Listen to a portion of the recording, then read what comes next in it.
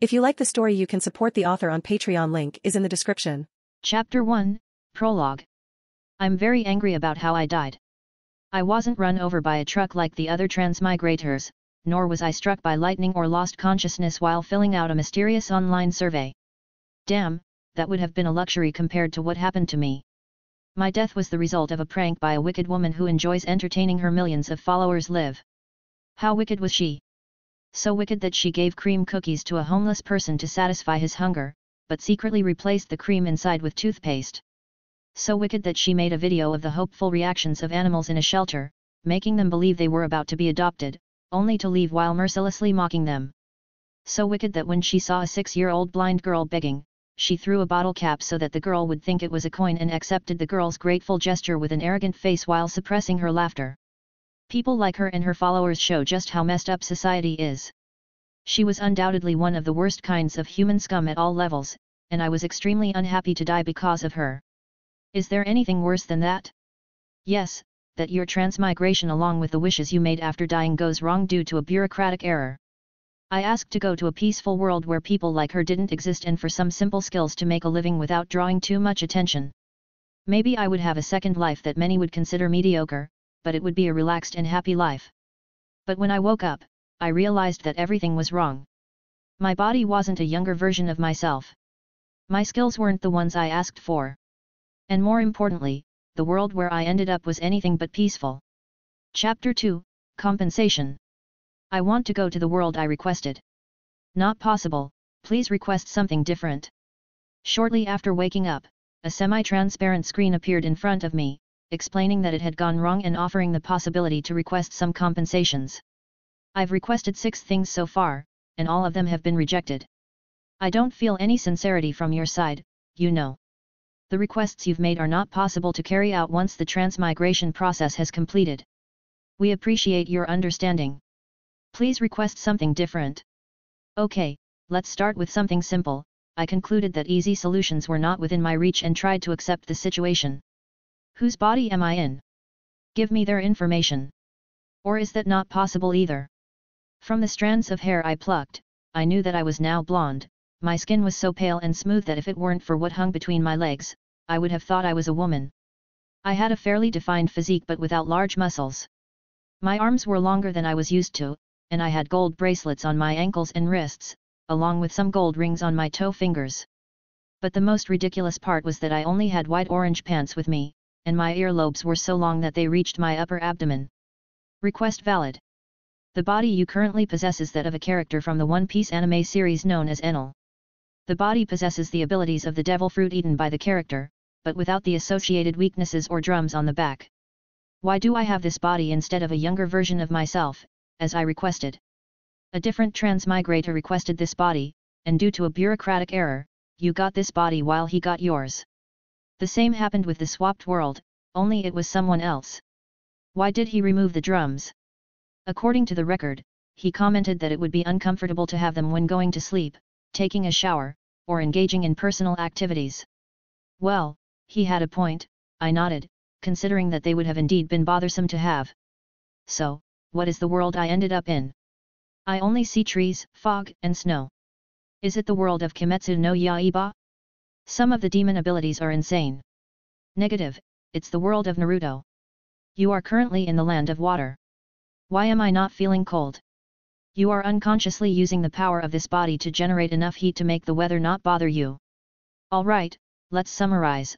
I asked to go to a peaceful world and for some simple abilities, but I ended up in a world that considers training young children as killers while I possess a body with the abilities of a Logia fruit, but I can swim if I want. Yes. Have I missed any important details I should know?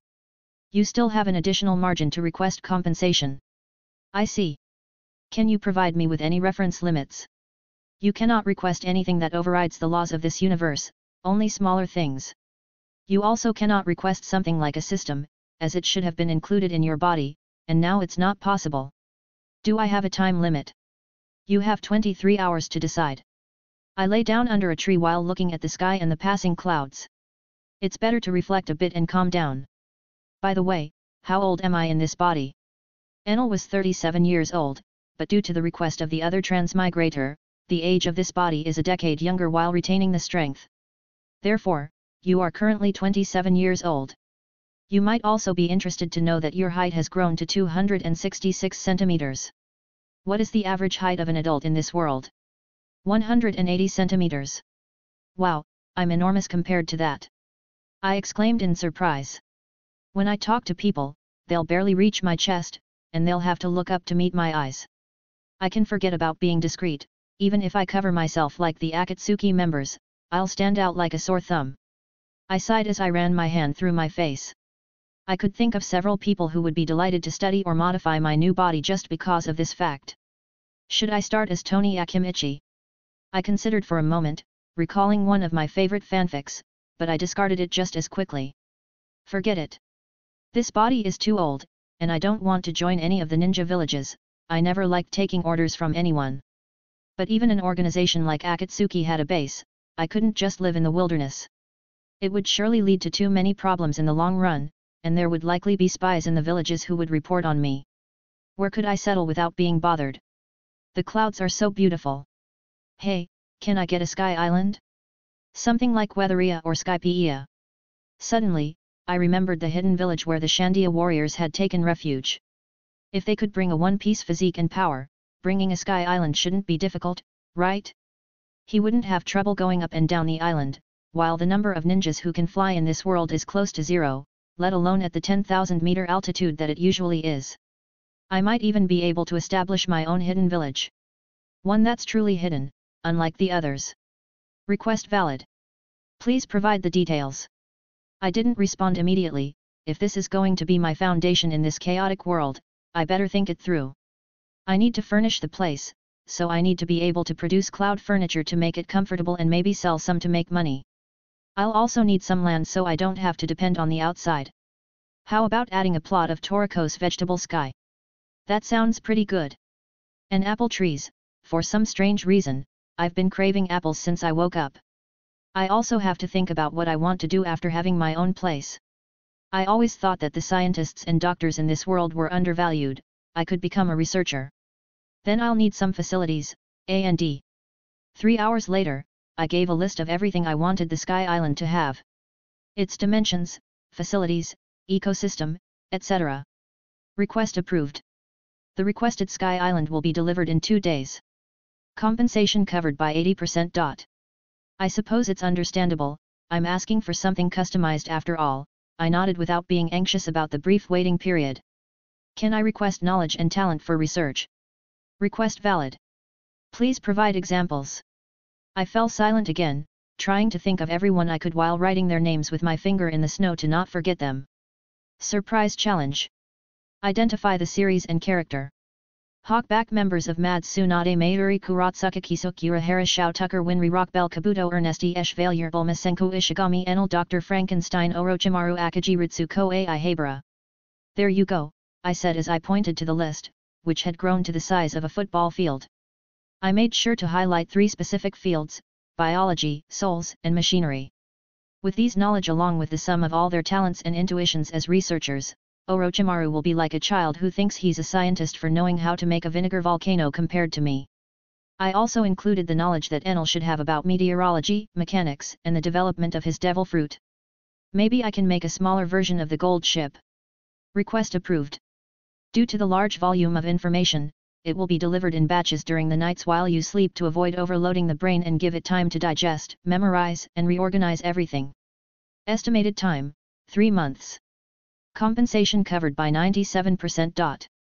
Should I ask for more devil fruits? Nah, that wouldn't be smart. With the knowledge I'll get, I can make smile if I want, and some decent devil fruits with Vegapunk's research. As he said, with enough time and resources, it's not a problem. Oh, I've got it.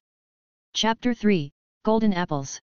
Setting aside the more common techniques, the world of Naruto had a mix of strange techniques like Haiden's Curse, the Uzumaki Sealing Jutsu, the Kurama clan's Genjutsu, the artifacts of the Sage of the Six Paths, or the Rinnegan. These were potential threats to his carefree lifestyle, and not knowing how they would affect him, he wasn't willing to risk it, so he requested not to be affected by such things, consuming another 2%. Sure, the possibility of Haiden getting a drop of his blood was impossible with his elemental body, but he saw no reason not to ensure the matter. What if there was another type of curse that used a portrait of him as a medium instead of blood? In this world, a little paranoia can help you stay alive for a long time. From the moment he accepted that he was in the world of Naruto, he knew he needed to change his mindset or he would end up like Yahiko.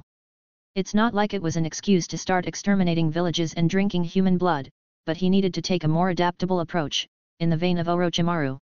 He knew some characters and their stories, but it's not like he had friendships with them or anything.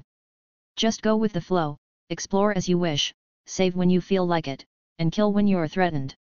And whoever asked for Enel's body forgot to request the full Haki package and instead requested that the consumption of physical strength using the power of the devil fruit be reduced to 0. So, apart from a devil fruit ability with no weakness that also wouldn't tire him, he only possessed the mantra ability, which made him the equivalent of a sensor ninja. He didn't even have a golden staff with him. He had some means to defend himself, a place to live, and a new world to explore, but he felt like something was still missing, and with only 1% of compensation remaining, he could only ask for something small. So, he asked for apples. The power to summon the most delicious apples from the world whenever he pleased. Well, it seems that thinking about Tony Akimichi influenced him a bit. But it turns out that this was so simple that it wasn't enough to consume the remaining 1%, so he raised the requirements a bit. Then I want golden apples. In countless myths and legends, these apples had similar characteristics in common. They could cure ailments and diseases while increasing one's lifespan. There were also variants that granted forbidden knowledge, increased fertility, enhanced beauty, bestowed immense physical strength upon the consumer, and more. They were so famous that they were even used in some video games. But he went from falling short to going overboard, so after some back and forth, he settled for 2 types of apples. The most delicious apples could be of different types, depending on whether he wanted a sweeter, more sour, juicier, or crunchier apple. They were also perfect for making juice, jam, pie, or ice cream. Meanwhile, the golden apples retained only the 2 most well-known effects, which were healing and extending one's lifespan by a year per consumed apple. They were essentially the ultimate panacea. Poison, cancer, congenital defects, blindness, and anything else one could think of would be healed by eating a golden apple. At the same time, not only would the consumer's lifespan increase by a year, but they would also have a rejuvenated body, kept at its prime. Of course, he made sure to request that these were delicious as well. Compensation completed. As a final service, you will receive assistance in obtaining answers in case of important doubts. Thank you for your understanding, and enjoy your new life. Silence. All right, I have 2 days until I receive my Sky Island, so I think I can take a walk and see the surroundings. I don't even know what time period I'm in. Should I use my old name, come up with a new one, or use Enel's? I got up and looked around, then began walking in a random direction before feeling something strange in my pants. I held up my waist and looked down. Well, I think I know half the reason why Enel thought he was a god. And here I thought earlobes were exaggerated. Congratulations to my future wife. Wait, I think in this world polygamy is common if you have the ability, right? No matter, let's take things slow. I get lost in my thoughts as I walk and tread on the snow. It's a strange feeling, I can feel how cold it is, but after walking a few minutes, I don't feel like my feet are cold. Not only that, every time I step on a sharp rock or a splintered stick, it just tickles. I'll have to get used to my new body for a while, as the legs are not the same as I had before, and I cover more distance with the same steps. Would people be scared when they see me now? I mean, with how big I am, along with the fact that I'm only wearing pants in this weather, I think I'd give anyone quite a shock. Wait a moment, I suddenly thought of a possible oversight. In this place, they speak Japanese. Do I know how to speak Japanese now? It would be terribly tedious if the first thing I had to do in my new life was find someone willing to teach me an entirely new language, spoken, read, and written. Oh, I see a cabin beyond the trees, let's take a look and find out. Am I talking to myself too often? I don't know if it's because of my new mindset or if it's also a remnant of Enel. I never liked my previous name, and I'm not good at coming up with new ones, so I'll just take Enel's name from now on, he decided as he walked towards the cabin. I see several people entering it. Perhaps it's a hunter's cabin where they rest? I saw some white rabbits, but I have no intention of hunting them. Gutting them, cleaning them, and roasting them is too much work, and if I use my abilities, I don't even know if there will be ashes left, as I don't have good control yet. If I get hungry, I can summon an apple. Nuhu. I think I heard a child's scream, but what is happening before my eyes is also worth paying attention to. The entire cabin is suddenly impaled with ice spikes as tall as me. I see the shadow of a child who seems stunned coming out of the place. What exactly happened? Chapter 4, I'm dead? I watched as the boy walked unsteadily, as if he had run out of strength, forcing himself to take one step after another in the snow until he fell headfirst into the cold white cushion, most likely unconscious. Unless he suddenly felt like making a snow angel.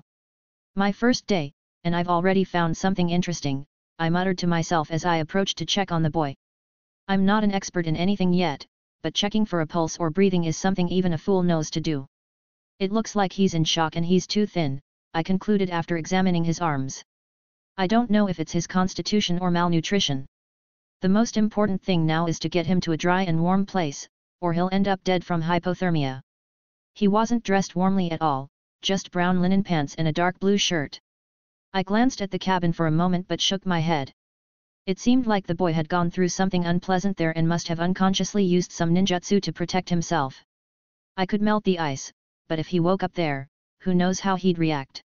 Taking the boy and placing him on my shoulders, I shot a lightning bolt with the intention of setting the house on fire, but it seems I held back too much, and due to the low temperature and the wet wood from the snow, the cabin didn't ignite. How convenient, I was worried about not practicing my powers, and now I have a perfect target. A few minutes later, I walked away satisfied as the cabin burned without any problems, melting the ice inside and erasing any evidence or bodies that might have been there. Could I have stayed longer? Of course. But the boy on my shoulder is cold, and we really need to find shelter. After walking a bit, I saw a pile of fallen trees in an inverted V shape, forming a perfect natural shelter to shield us from the wind and snow. I pulled some branches from the surroundings that were dry enough and made a fire at the entrance so that the smoke wouldn't bother us. I didn't even need tinder, an intense spark was enough. I left the boy close enough to the fire for his temperature to recover and sat down, waiting for him to wake up while I gazed at the fire. For some reason, I thought for a moment that I was camping, and an idea struck me: roasted apples. I got up and this time looked for straight, damp branches that could be exposed to the fire without catching fire. I would use them to skewer some apples and take advantage of the fire to cook them. I figured the boy would be hungry once he woke up, and I hadn't eaten since I woke up. It's interesting how the apples appear in my hands, it's like, blink and you'll miss it.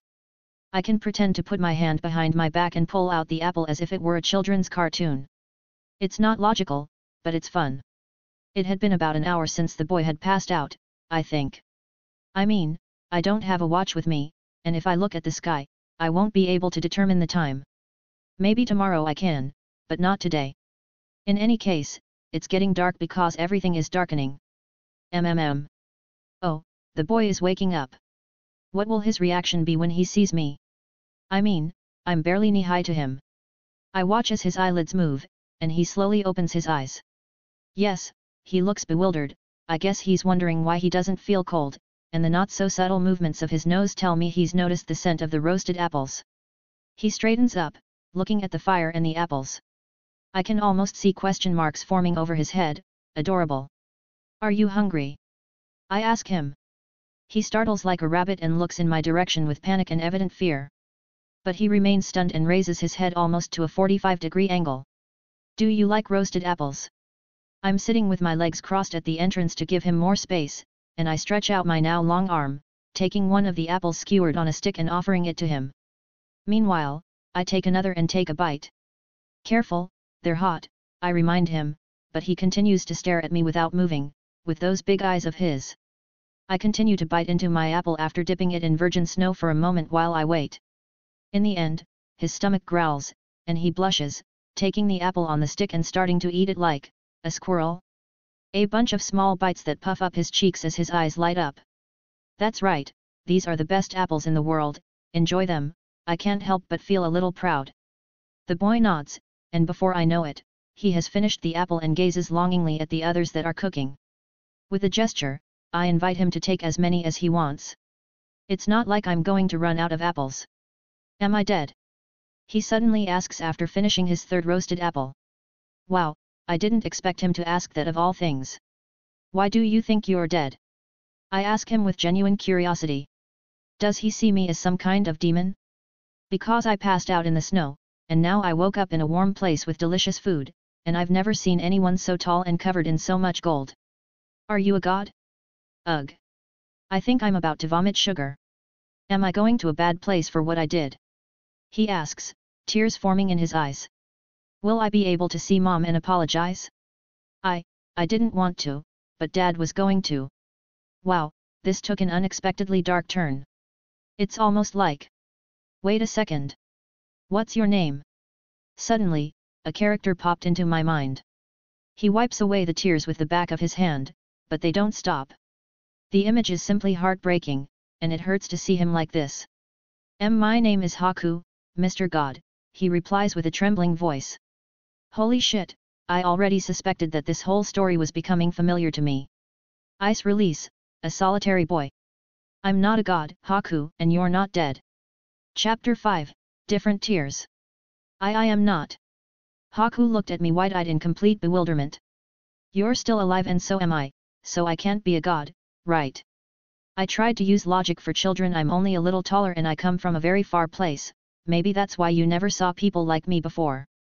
Haku nods, but the look on his face tells me he's completely lost as he turns to look at the fire. However, he raised his finger to give drama and quickly caught his attention. It is true that my apples are the best in the world, I can assure you that. Haku suddenly starts laughing. It's not an innocent laugh, more of a laugh to release his emotions because tears are still running down his cheeks as he laughs. Do you have room for dessert? Yet. Haku brightened at the mention of dessert. All right, I managed to make him relax a bit. Just a few hours ago, he had seen his father kill his mother and had intended to do the same to him, so I can't let him suppress his emotions, or he'll have real problems later on. I perform a sleight of hand and produce 2 golden apples. I'm a bit worried that he might have some internal injuries or something I didn't see, so I'll make him eat one to ensure he becomes healthy. It's not like it has any effect on chakra or anything, so it should be fine. Haku looks at the golden apples in surprise before looking at me and then back at the apples in my hands. Don't think they're painted, go ahead and take a look, I tell him as I hand one to him, and he actually scratches the skin with his nail, verifying that it's genuinely real. These are very special apples, and very few have the privilege of eating them. I see Haku suddenly becoming anxious. Is he worried that I'm giving him something valuable? Apples are meant to be eaten. I take a bite of my golden apple, intrigued because it's also my first time trying it. The taste is incredible, like 100 times better than any other apple I could produce. It makes sense, I suppose, whatever powers or additional effects it has must magically enhance its flavor or something. At the same time, I'm glad I didn't eat the golden apple in the world of Shokuchiki no Soma. The reaction would have been quite inappropriate considering I still have only pants and some jewelry with me. I feel a warm sensation flow through my body, like soaking in hot springs. I used to think it was nonsense when I read fanfics, but experiencing it is an entirely new feeling. I can almost see the stars shining in Haku's eyes as his pale face turns even redder, and he releases some kind of cold air through his pores. Maybe not receiving proper training for his bloodline has caused some negative effects on his body? As he begins to form some ice around him, he looks at me in fear again, afraid of how I might react once I discover the secret that led his family to ruin without understanding why. Great, you're just like me. I think the best way to make him truly relax is to show him that he's not the only one who can do special things, as he might believe due to his mother's scolding the first time he discovered his ice release. My response is clearly outside his expectations because he looks at me like a puppy that doesn't understand what's happening around him. Can you use ice? Then you can make some amazing apple ice cream, I nod seriously while crossing my arms. Are you a ninja? No, I don't have a headband. He thinks ninjas are the ones with headbands, which is not entirely wrong, but he definitely lacks a broader view of the world. Maybe that's why the cabin is so isolated in the middle of the forest.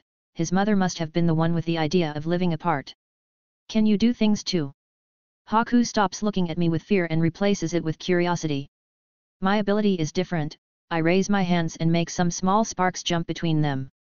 It's much harder to control. I'm not lying, ninjas have clear training regimens to strengthen whatever they want. On my part, I rely more on creativity and knowledge. It's beautiful. Thank you, ice can be very beautiful too. And suddenly, we fall silent. I don't know how the conversation has stalled, but I suppose it's partly because he's just getting to know me, and it feels weird to interact with a character from a series. What do you want to do now? I ask after a while. Haku suddenly remembers that he's homeless and parentless. He doesn't know what to do, and like any child, the first thing he does unconsciously is look at the nearest adult for help with his gaze. If you want, you can come with me, I offer sincerely. In 2 days, I'll have a special house, and I'll feel very lonely if there's no one else. But I might hurt you. Unlike when Zabuza found him, Haku's will has not been worn down yet, and he worries about losing control of his gift again. If that's what you're worried about, I'll show you something, but don't be scared, okay? Haku seems relieved that I haven't immediately abandoned him and nods. I take one of the branches I used to roast the apples and jab it into the palm of my hand. Ah! Haku covers his face, thinking he's about to see blood. Don't be scared, look carefully, and you'll see I'm not hurt. My tone is a bit rough, but it's the quickest way to dispel his doubts. Haku slowly separates the fingers covering his eyes and witnesses that indeed, there's no blood flowing from the wound. Under his astonished gaze, I remove the branch, and the spot I pierced remains intact. Do you see? I bring my hand closer so he can get a better look. Even if I'm asleep, you won't be able to hurt me. Haku approaches and touches my hand with his small hands, searching for the wound that should be there, but for some strange reason, it's not. Then begins a session of looking at my hand and looking at my face, then looking at my hand again and repeating. I don't know how many times he did it, but my neck hurt just from watching him. Would you really let me go with you? Oh, the tears have returned. Well, at least this time they're not tears of sadness. Chapter 6, Meat or Fish? It took a while to fully calm down Haku, who ended up crying himself to sleep, but his hand remained tightly gripping the fabric of my pants, refusing to let go. Perhaps he thought I would leave while he slept? I didn't even introduce myself, how rude of me. My name is Enel. You know, it feels strange to use Enel even though it's the original version, because I grew up watching the series with Enru as the character's name. Mr. Enel. Well then, do you happen to know where the nearest village is? Haku shook his head. Really? It seems like his mother never took him far from their home. I understand his fear and reason for staying close, but come on. Alright, wait a moment and keep quiet, okay? I had no choice but to try using mantra for the first time, otherwise, we might wander aimlessly for hours, and after a sleepless night, I was feeling a bit impatient. Note aside, the physics in One Piece are quite ridiculous. Anyone in my situation would be falling asleep, but my condition is still pretty good, and it only slightly affected my mood. Let's get some meat to eat, I'm in the mood for some barbecue after staring at snow all night. Now, how do I use this? Enel used mantra in combination with his devil fruit ability, so let's try that. Oh, it works. I can sense some kind of response, like a radar. It's quite vague since I'm not used to it, but I think it will work if we head towards where there are more signals, which should be a village or a pack of wolves. Let's go. I grabbed Haku's shirt collar, like picking up a kitten by its neck, and hoisted him onto my shoulders. Even though I know he has extra cold resistance due to his bloodline, I still don't like the idea of him walking the whole way to the village barefoot like me. Stepping on something sharp would be problematic. Wow, I'm so high up. Haku used one arm to hold onto my forehead and the other to shield his eyes. I think that's a good idea. I read something about too much light reflected by the snow can damage your eyes, so some villages in snowy areas use a type of glasses with slits. 15 minutes later. Well, logically, no matter how isolated Haku's mother wanted to be, it was to be expected that they weren't too far from the village to get supplies or where her husband was working. People are looking at me like I'm a circus act, but if I don't get used to it, it will affect my mood every time I go out. It seems my appearance is a bit intimidating, but at the same time, they don't see me as a threat because Haku is laughing on my shoulders. It wasn't difficult to make some trades when they tasted my apples, although the woman running the local fruit stand has been giving me dirty looks. I got shoes and a couple of sets of new clothes suitable for Haku in dark blue, a couple of backpacks to carry our things. I don't have the legendary inventory, after all, and my pants don't have pockets. I got familiar with the prices while acquiring some ryo, the currency of this world, and bought some essential items. Like toilet paper, toothbrushes, and soap. Being in a different world is no excuse to neglect personal hygiene. Meat is priced through the roof, and my apple barter has limited effectiveness after visiting so many places. So, in the end, I had to settle for grilled fish, which is much more affordable, considering that a significant part of this country's diet comes from fishing. Plus, the seas here aren't as polluted as in my previous world, and the fish taste quite good.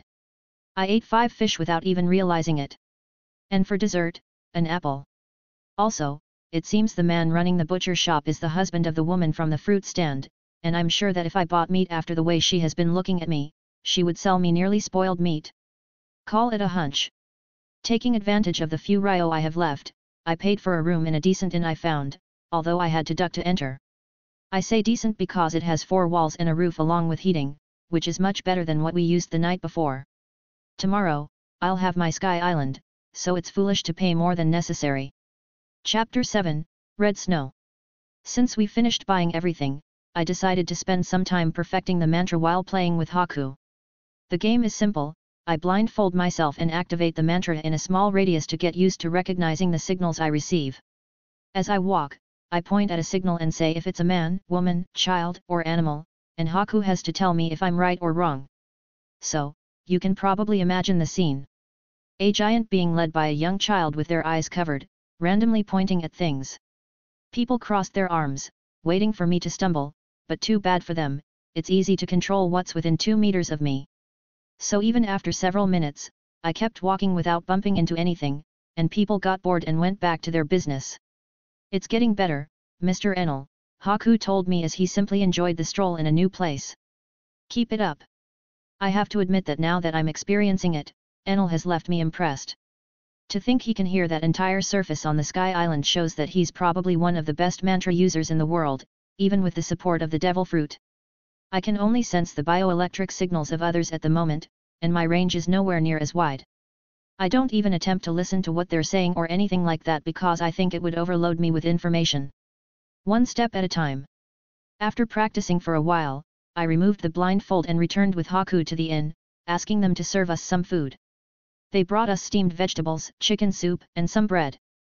The vegetables are all right, the soup is quite watery, and don't get me started on the bread. I had to dip it in the soup to finish it, but considering the price I paid, I guess I couldn't expect freshly baked bread. I laughed when Haku poked my arm and asked if he could have another apple with puppy dog eyes. I think my apples just gained their first fan, so naturally, I gave him one. Both of us yawned and went to sleep, but I encountered a problem. The futon here is too small for me and only covers half of my body. When Haku saw my legs and head sticking out, he covered his mouth with his hands, trying to contain his laughter, unsuccessfully. Meh, at least my back is padded, it will have to do for now. I woke up the next morning and noticed something heavy on my right arm. I turned my head and saw that my arm had become a hugging pillow, courtesy of Haku. I'd take a picture if I could because it looks like a koala. Sky Island delivered. Go to XXXXX to claim it. Suddenly, the remaining sleep disappeared. I checked the time on the wall clock, which seemed about to fall, and saw that breakfast time had already passed, so we wouldn't get anything at the inn when we leave. Haku, get up, we have to go. 10 more minutes. If you get up, we can have lunch on a cloud. I'm awake, I'm awake. I've completely tamed him. By the way, how am I supposed to explain our relationship now? Am I his new father figure? Tutor? Master? Big brother? It's clear that I can't say we're twins, we don't have the same hair color, and that could give us away. I guess I'll wait to see if he tries to call me something other than Mr. Do we have everything? Yes. I checked twice. I wonder if this is how Tsunade feels with Shizuan. Let's go, my special house is finished, and I think you'll like it. The island is located 10,000 meters above sea level, and I'll make it clear that I've taken care of things like oxygen supply, atmospheric pressure, altitude sickness, etc. Supposedly, beyond 8,000 meters of altitude is the death zone for humans, something I'm naturally going to use to my advantage. As for how Luffy and his crew survived there, I'm not worried. The world of One Piece is so crazy that there are even space pirates. Logic feels sad in that world. I want to get to the designated place quickly, so Haku ends up on my shoulders again as I take big steps to leave the village. I'm hearing that they've discovered that several people died nearby. I think they're referring to those Haku killed, and he seems to think the same because he's gripping my head tightly. We fall silent. I don't know what to say right now, and I can't keep distracting him every time. He needs to accept what he did, make amends, and let go little by little. We're passing through an infrequently traveled path, and I see bloodstains in the snow. It has a vivid color without darkening, so it seems quite fresh. The direction of the trail is the same as where I need to go, so I guess I have no other choice. Haku, you have to listen to me now. If I pat your leg, you have to close your eyes and hold onto my head very tightly, okay? I told him with a serious but calm tone. Don't open them no matter what you hear. Can you do that for me? Haku nodded with determination, but I know he's not comfortable. Pinky promise. I raised my hand, and I could feel his small hand holding onto my pinky, so it seems like it's a pinky promise. He leaped onto the branches, and I'm moving forward slowly because I'm not used to using this mode for transportation, so I have to stop and look at which branch to jump to each time. I'm hearing metal clashes, screams, and explosions, so I guess some Seimeigakure ninja squad must be fighting against a spy or something. Surrender, and we'll make your death less painful. That's right, Raza has turned you into a sacrifice for us, Seimeigakure. Just accept your inevitable fate. Today is the day of your death, Pakura. Chapter 8, Is an Angel? I'm on a roll. First, I ran into Haku, and now I'm witnessing Pakura's desperate last fight. If I do nothing, she'll end up dead. Should I save her? By now, she must understand that she was sent to die by Raza, and she must be very angry. If I make a move, I should be able to rescue her, and she'll owe me a favor. It happens that I know she has a decent sense of honor, and I think I could ask her to train Haku as a ninja, so he can control his ice release. Pakura of the Scorch style training Haku of the ice release style? I don't see any problem with that. Who goes there? One of the Seimeigakure ninja found me. I don't know his rank, but since he spotted me, I'll assume he's a censor. Pakura turns around, she's covered in wounds and looks at me, half hopeful. But when she sees me and Haku instead of potential reinforcements, I can only see regret and despair in her eyes. Does she think she's dragged us into her final moments? Now I'm more inclined to help her. There must be no witnesses, kill them. I'm really inclined to help Pakura. Look at that kid. Long dark hair, pale skin. He's from the Yuki clan, we can't let them escape. Yes, it's official, I'm going to kill these guys. What better way to shed blood in the Naruto world than by saving a damsel in distress? Run! I see Pakura shout, and she seems willing to distract them, touching, but unnecessary. I tap Haku's leg with my palm, and he closes his eyes, holding onto my head tightly, as per our pinky promise. I see them throwing several kunai, thinking that will be enough, which offends me a bit, so I'll use them as practice targets. A million volts. Using mantra in a straightforward way, I locate all the life signals to avoid any ambush and send a direct electric shock with my arm strong enough to hit half of the Seimeigakure ninja present, excluding Pakura. Wow, they seem to have been reduced to a pile of coke. Ninjutsu without seals. A Seimeigakure ninja is surprised to see me attack without forming hand seals. Since their village mainly excels in water jutsu, those who use lightning jutsu tend to restrict themselves and often prefer to avoid confrontations with Seimeigakure. You return to the village and report the mission anomaly. The one I assume is the squad leader orders a subordinate to leave. But what makes them think that's possible with me here? Divine punishment. I raise a hand while sending a discharge into the sky, which divides and precisely strikes the remaining Seimeigakure ninja. The smell of burnt flesh is a bit unpleasant. Well, I'll assume these were just a bunch of chunin with a jonin leader at most. I don't think the elites would be so easy to kill, and if they are, better for me. Pakura seems to be under a genjutsu because she has a vacant look as she looks around. I guess it's normal, she was fighting alone with her life on the line, and then I come and kill everyone in seconds.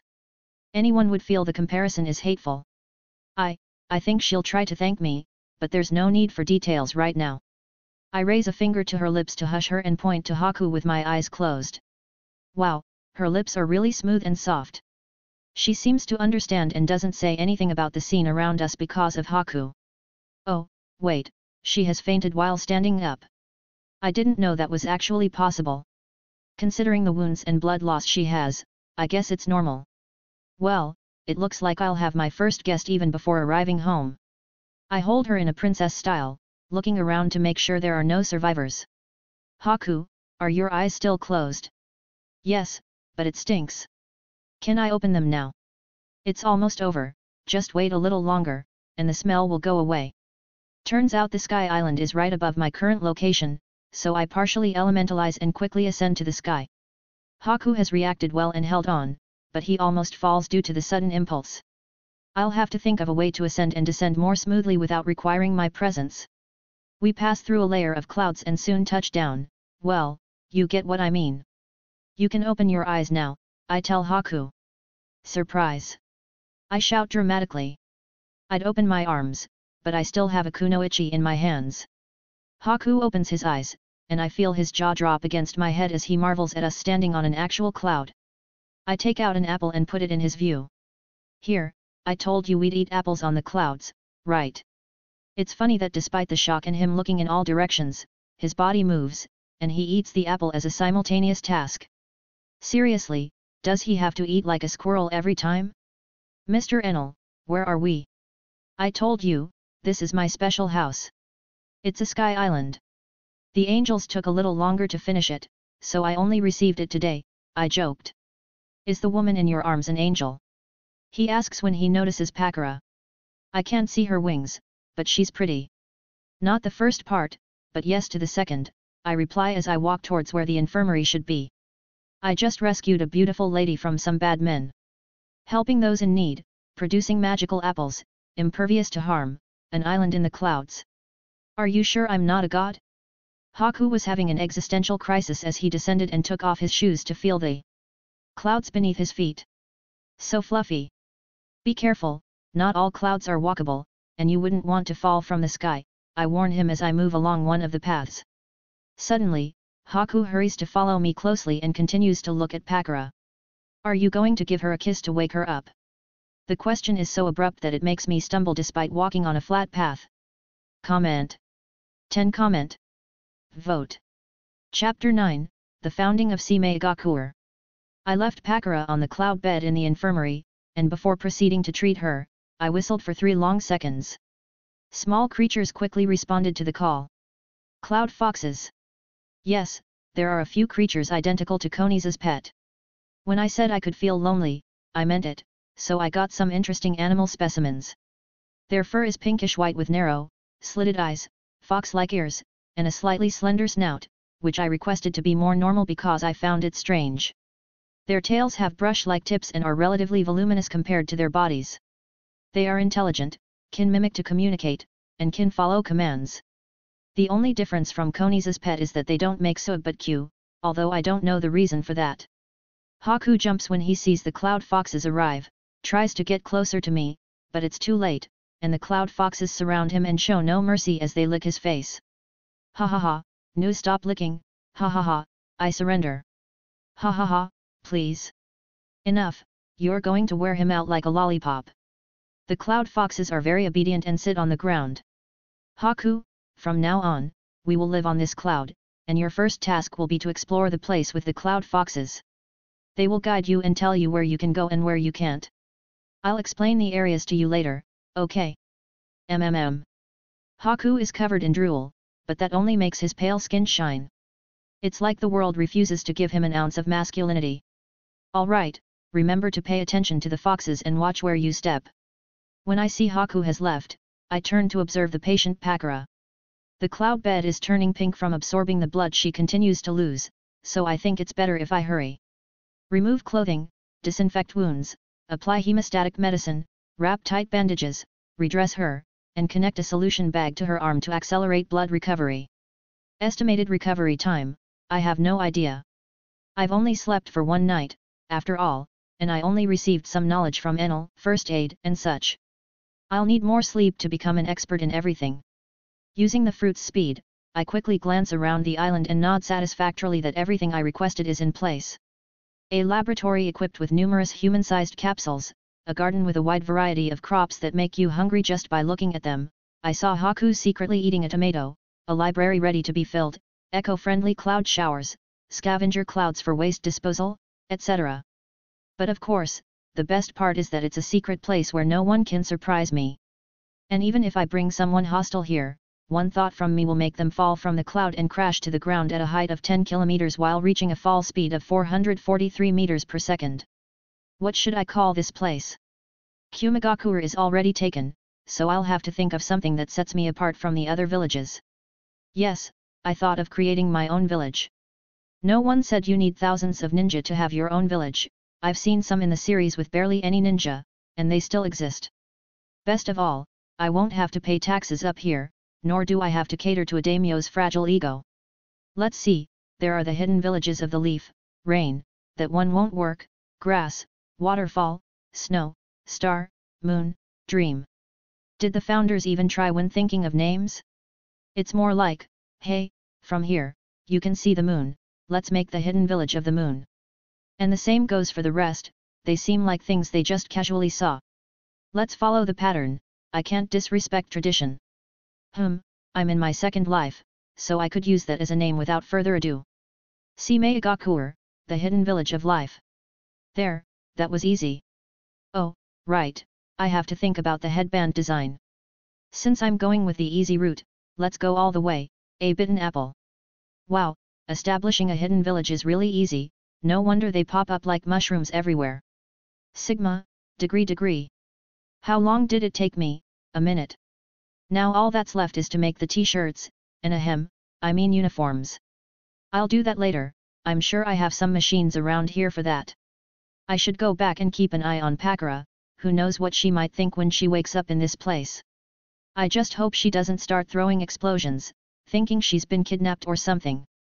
Upon returning to the infirmary, I see that she's awake but somewhat stiff as she contemplates the whiteness of my glorious home. I approach her with the intention of starting the conversation, but after seeing me, she beat me to it with surprising calmness. Am I dead? Why does everyone have the same question when they meet me? At this rate, they'll make me believe I bring bad luck to people. Chapter 10, Job Offer. In the area where Enel exterminated the Kirigakure ninja, a group from the same village was examining the area under the leadership of a red-haired kunoichi with shark-like teeth who carried 2 swords on her back. Seimeigakure-sama, the ambush on Pakura from the sand ended strangely, reported one of the masked ninjas. There isn't even a body left. Did she commit suicide with a final attack? I can see that, idiot. Seimeigakure surveyed what remained of the bodies of their village's ninja and the burns on the trees. This isn't Pakura's handiwork, someone has meddled in our affairs and seems to have taken her. A third party got involved? But apart from Pakura's dried blood, we haven't found any other traces, the ninja replied, sounding doubtful. That's why I called you an idiot. Seimeigakure shot him a disdainful look. Pakura's scorch style turns her enemies into mummies by using high temperatures to drain the fluids from their bodies. If she had done this, it wouldn't have ended like this, and the damage would have had a clear epicenter. It's more likely that the interloper was a fire or lightning user, but the power required to leave them in this state isn't small. At the very least, it's a jonin, she explained, a noticeable glint of interest in her eyes. The insulted ninja didn't protest but sweated under his mask. Every time this uncontrollable member of the Mist Swordsman smiled like this, it meant she had found a new prey to pursue. So far, the village hadn't said anything about it because it also served their purposes, as she had been eliminating ninja from other villages with potential to grow. Did I hear that members of the Yuki clan were discovered nearby? Seimeigakure asked abruptly. Yes, but the civilians who went there never returned, and it's speculated they are dead. The kunoichi fell silent as she contemplated. Send someone to ask if they've seen anything unusual in the last 3 days, she ordered. No matter how small the information is, it might give us a lead to follow. Yes. I hope I'm not disappointed this time. Seimeigakure muttered as she kicked one of the charred bodies. Back on the island in the sky. My explanation seems to have refreshed Pakura's memory before she passed out. She looks at the bandages on her body and the bag connected to her arm for a moment before accepting that she survived the ambush. And all thanks to me, who happened to be passing by. I appreciate you for saving me. I see her sit up with some effort. Where exactly am I? She doesn't recognize the architectural style, which is normal. You are in Seimeigakure. Pakura falls silent for a moment as she blinks thoughtfully, probably trying to find information in her head to figure out her location. But she won't find anything. I'm sorry, I've never heard of your village, she says with a tinge of embarrassment. That's normal, I founded it about 3 minutes ago, I had to check the clock on the wall to be precise. I'll note the date later so we can celebrate the anniversary of the village's founding. How can we forget to throw a party for that? Pakura suddenly has an epiphany. No wonder she didn't know about the village, it was founded while she was unconscious. The hidden village of life, the name was really mysterious. And the shirtless man in front of her was even more so. Do you intend to return to Seimeigakure? Raza seems to have made it clear that he wants to kill you even if it means sending you to your enemies. Why, are you planning to invite me to your newly established village? Pakura puts on a pained and sad expression as she asks with irony. She gave everything for Seimeigakure and even performed tasks she loathed when ordered by her superiors because she was loyal to the village. She never expected that after everything she had done, Raza would have the determination to actually kill her. She always thought the most that coward would dare to do was to put obstacles in her ninja career. Was she too naive? Her heart hurt a lot right now. I suppose that founding the village makes me a cage, so yes, if you're willing, I'd love to have a kunoichi like you in Seimeigakure. From my perspective, Pakura's encounter was like an opportunity sent from heaven. I still intend to make her Haku's mentor if possible, creating an emotional bond that ties her to this place. Her character is quite good compared to most ninja in the world, and it aligns with my style. Plus, she's beautiful, and that always adds positive points. Are you serious? Pakura raises her head in astonishment, realizing that I wasn't joking. Do you think I'd joke in this situation? I raised an eyebrow as I crouched down next to the cloud bed so she wouldn't have to strain her neck too much. She's still injured. You've paid a life to the village by becoming a sacrifice unknowingly. From my perspective, this should clear your conscience to choose whether to risk returning to those who wanted to kill you or to turn the page and start anew somewhere else. Pakura remains silent, but she's completely focused on me. Now, let me remind you that even if you return, given what happened, you might still be branded a traitor since your duty was to die to secure peace with Kirigakure, I pointed out. If you're going to end up like this, why not take the initiative? I can see that she's becoming uneasy, her gaze filled with indecision and confusion. Hey, I'm not asking for an answer right now. Recover for a couple of days, and then I'll come to hear your response. If you accept, I'll welcome you with open arms. If you refuse, once you're recovered, I'll escort you out of the village, and you can go wherever you want. I raised a finger to emphasize the importance of what I was saying. But I'll ask you to stay in this room while you reflect and recover, or I'll have to take measures to keep the village safe. I like you, so I really prefer not to have to resort to that, all right. Pakura nods in understanding. It's already good that she was saved and treated. If the village has just been founded, sensitive information like its location is crucial. It would be really strange to tell her she can move around freely without surveillance. All right, I whistle again, and after a moment, Haku returns with the cloud foxes, his mouth smeared with tomato seeds. Well, the farmland is there for eating, after all.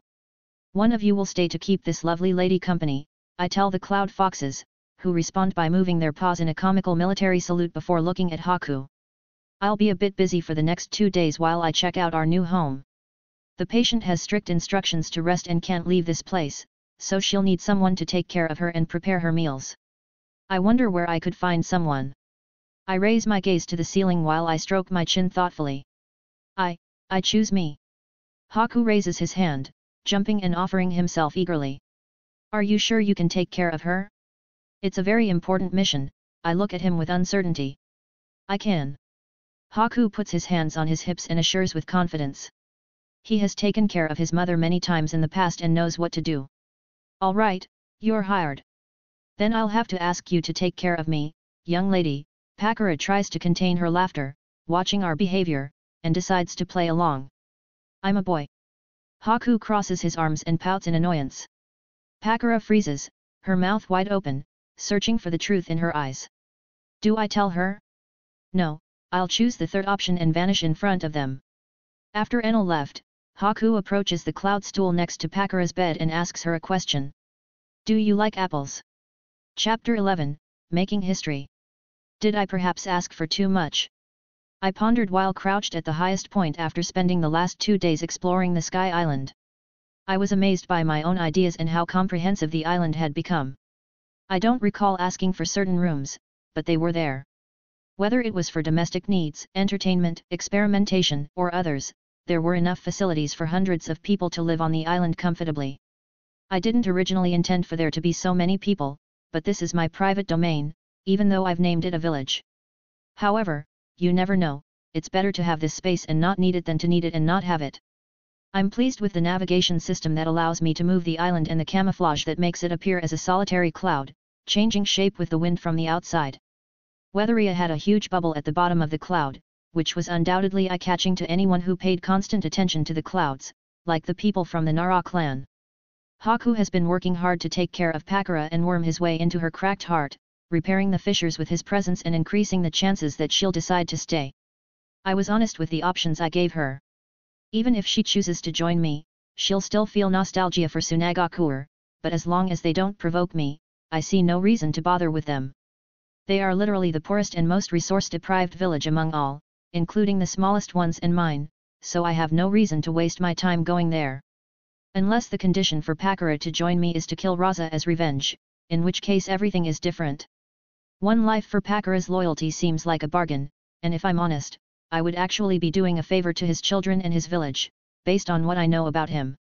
I asked Pakura if they had any unique specialties once I brought her the food, but apart from her pioneering research on ninja puppets, some rare metals, and unlimited quantities of sand, it seems that the village really doesn't have anything noteworthy, or she chose not to disclose it. Observing Pakura and Haku using mantra was good practice for eavesdropping on distant conversations. If I had attempted something like this in the village, it would be like having dozens of people talking in my ear at once, as I still haven't figured out how to be selective about what I want to hear. I also came to the conclusion that requesting the cloud foxes was a great move. The little ones take care of the garden and other places without me having to tell them anything, as if they were little elves tending to the house. That means that even if I'm gone for a few days, the foxes and Haku shouldn't have any issues in my absence, aside from possibly feeling a little lonely. Today, I'll ask Pakura for her decision. Using mantra, I was able to listen in on her conversations with Haku discreetly, gathering information about me, my personality, or how she met me. Haku is quite innocent, but it seems he's not as clueless as he appears. While he happily explained most things to her, he selectively omitted a few, like when I showed him that he couldn't harm me or where I got my apples. The fact that he didn't inquire about this place despite its obvious uniqueness makes me wonder if it was a conscious decision or if there was another reason. I've read some fanfics where the MC used Enel's abilities to examine someone's body's nervous response to determine if they were lying or not, but I simply don't know the principles behind that or if it's even possible. Another thing to add to the to-do list for experimentation. How are you this lovely morning? I asked Pakura as I examined her from top to bottom, checking the bandages that were no longer stained with blood. Thanks to all of you, I'm feeling much better. Pakura thanked me but became a bit uneasy upon seeing me, and I knew the reason, but I couldn't help but laugh a couple of times at it. At some point during her conversations with Haku, she thanked him for bandaging her wounds, but Haku told her that I was the one who did the work, and that added a hint of pink to her cheeks the next time she saw me. Even more so when I had to change her bandages, and she was conscious this time.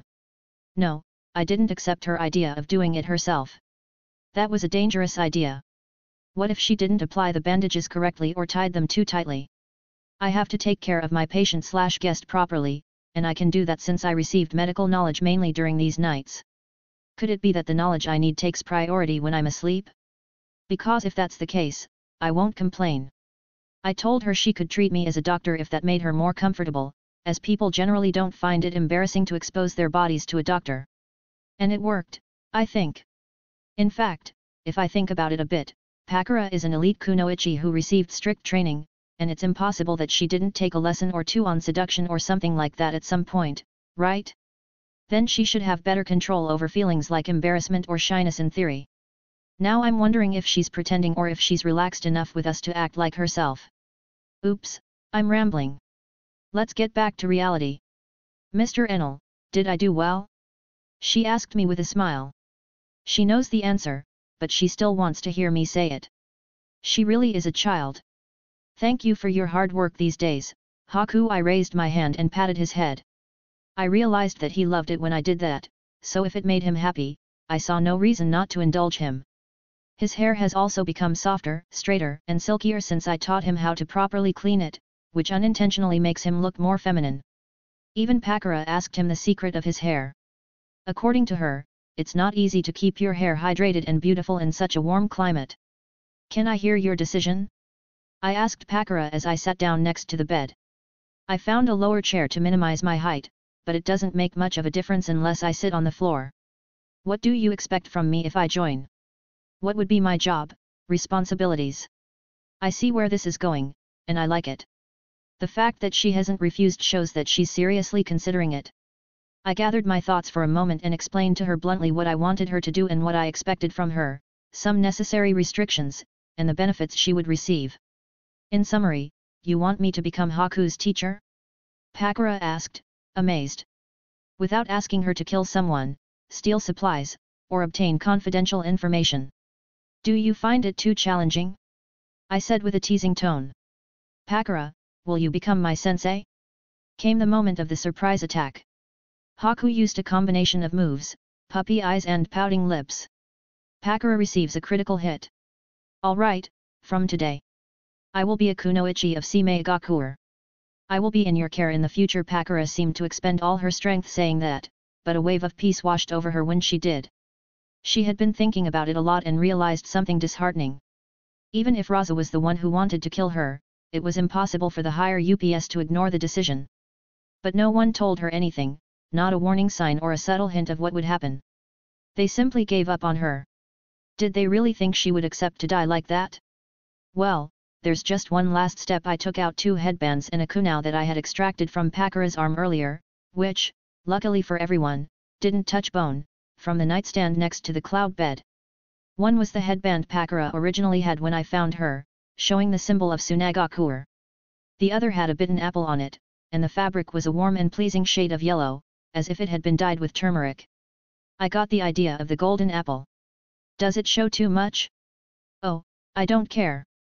Pakura received the 3 items and understood what I expected her to do, an act to demonstrate that she was cutting ties with her past and accepting a new phase in her life. She felt particularly moved when, despite taking 2 minutes to look at them, I patiently waited for her to act. Taking a deep breath, Pakura firmly held the kunai with familiarity and with a single motion, personally made a notch in her Seimeigakure headband.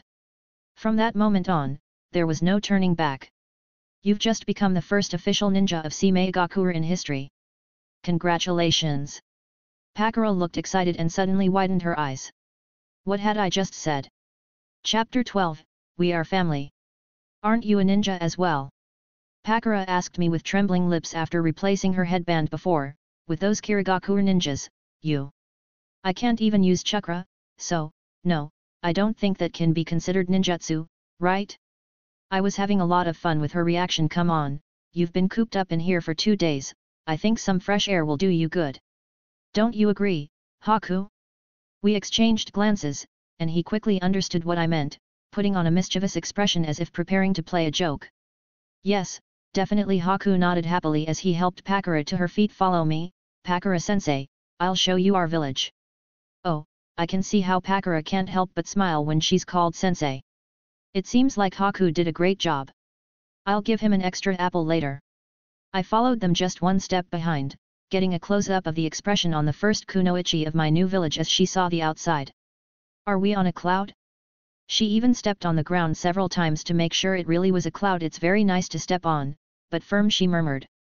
We are on a sky island. I gave her a brief summary without going into too much depth for now. It's just the 3 of us, plus the cloud foxes in this place. Haku joined me in laughing when Pakura entered a shocked state. But how? We have clean water, abundant food, facilities, and many things you'll see as you get used to your new life. I explained to her it's a lot to take in, so take it easy. For now, let me show you the training grounds and where you'll be living. I know there are many places for her to choose from, but I prefer to organize her locations so that if there are more people in the future, I can easily locate them in the same area. And this is the training ground, I said after showing her a level that had an area the size of a soccer field. If you need additional equipment or ninja supplies, I need you to make a list, and I'll go down to the mainland to get them. I have a couple of things in mind. Pakura nodded, satisfied with the place. Suddenly, I felt the urge to get some money. Do you happen to have a bingo book by any chance? I asked her suddenly. If I remember correctly, the bodies of people like Asuma can be exchanged on the underground black market for several million ryo. Being one of the few people we are right now, I think it should last for a while if I hunt a couple of small fry. In fact, I have one that was published 2 months ago. She took a pocket-sized book from her pants and handed it to me, probably understanding my train of thought. As a newly established village, the need for money is logical.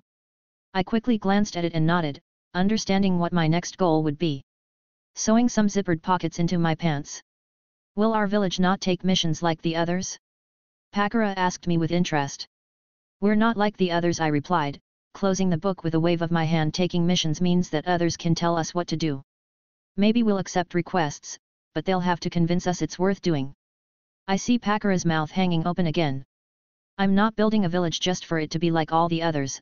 I prefer to do things my way, and I won't allow others to tell me what to do just because they have money in their pockets. Haku, if we're missing something in the kitchen like spices or utensils, you should also make a list. In the future, I hope you can become responsible for managing the island in my absence. I won't let you down, Mr. Enel.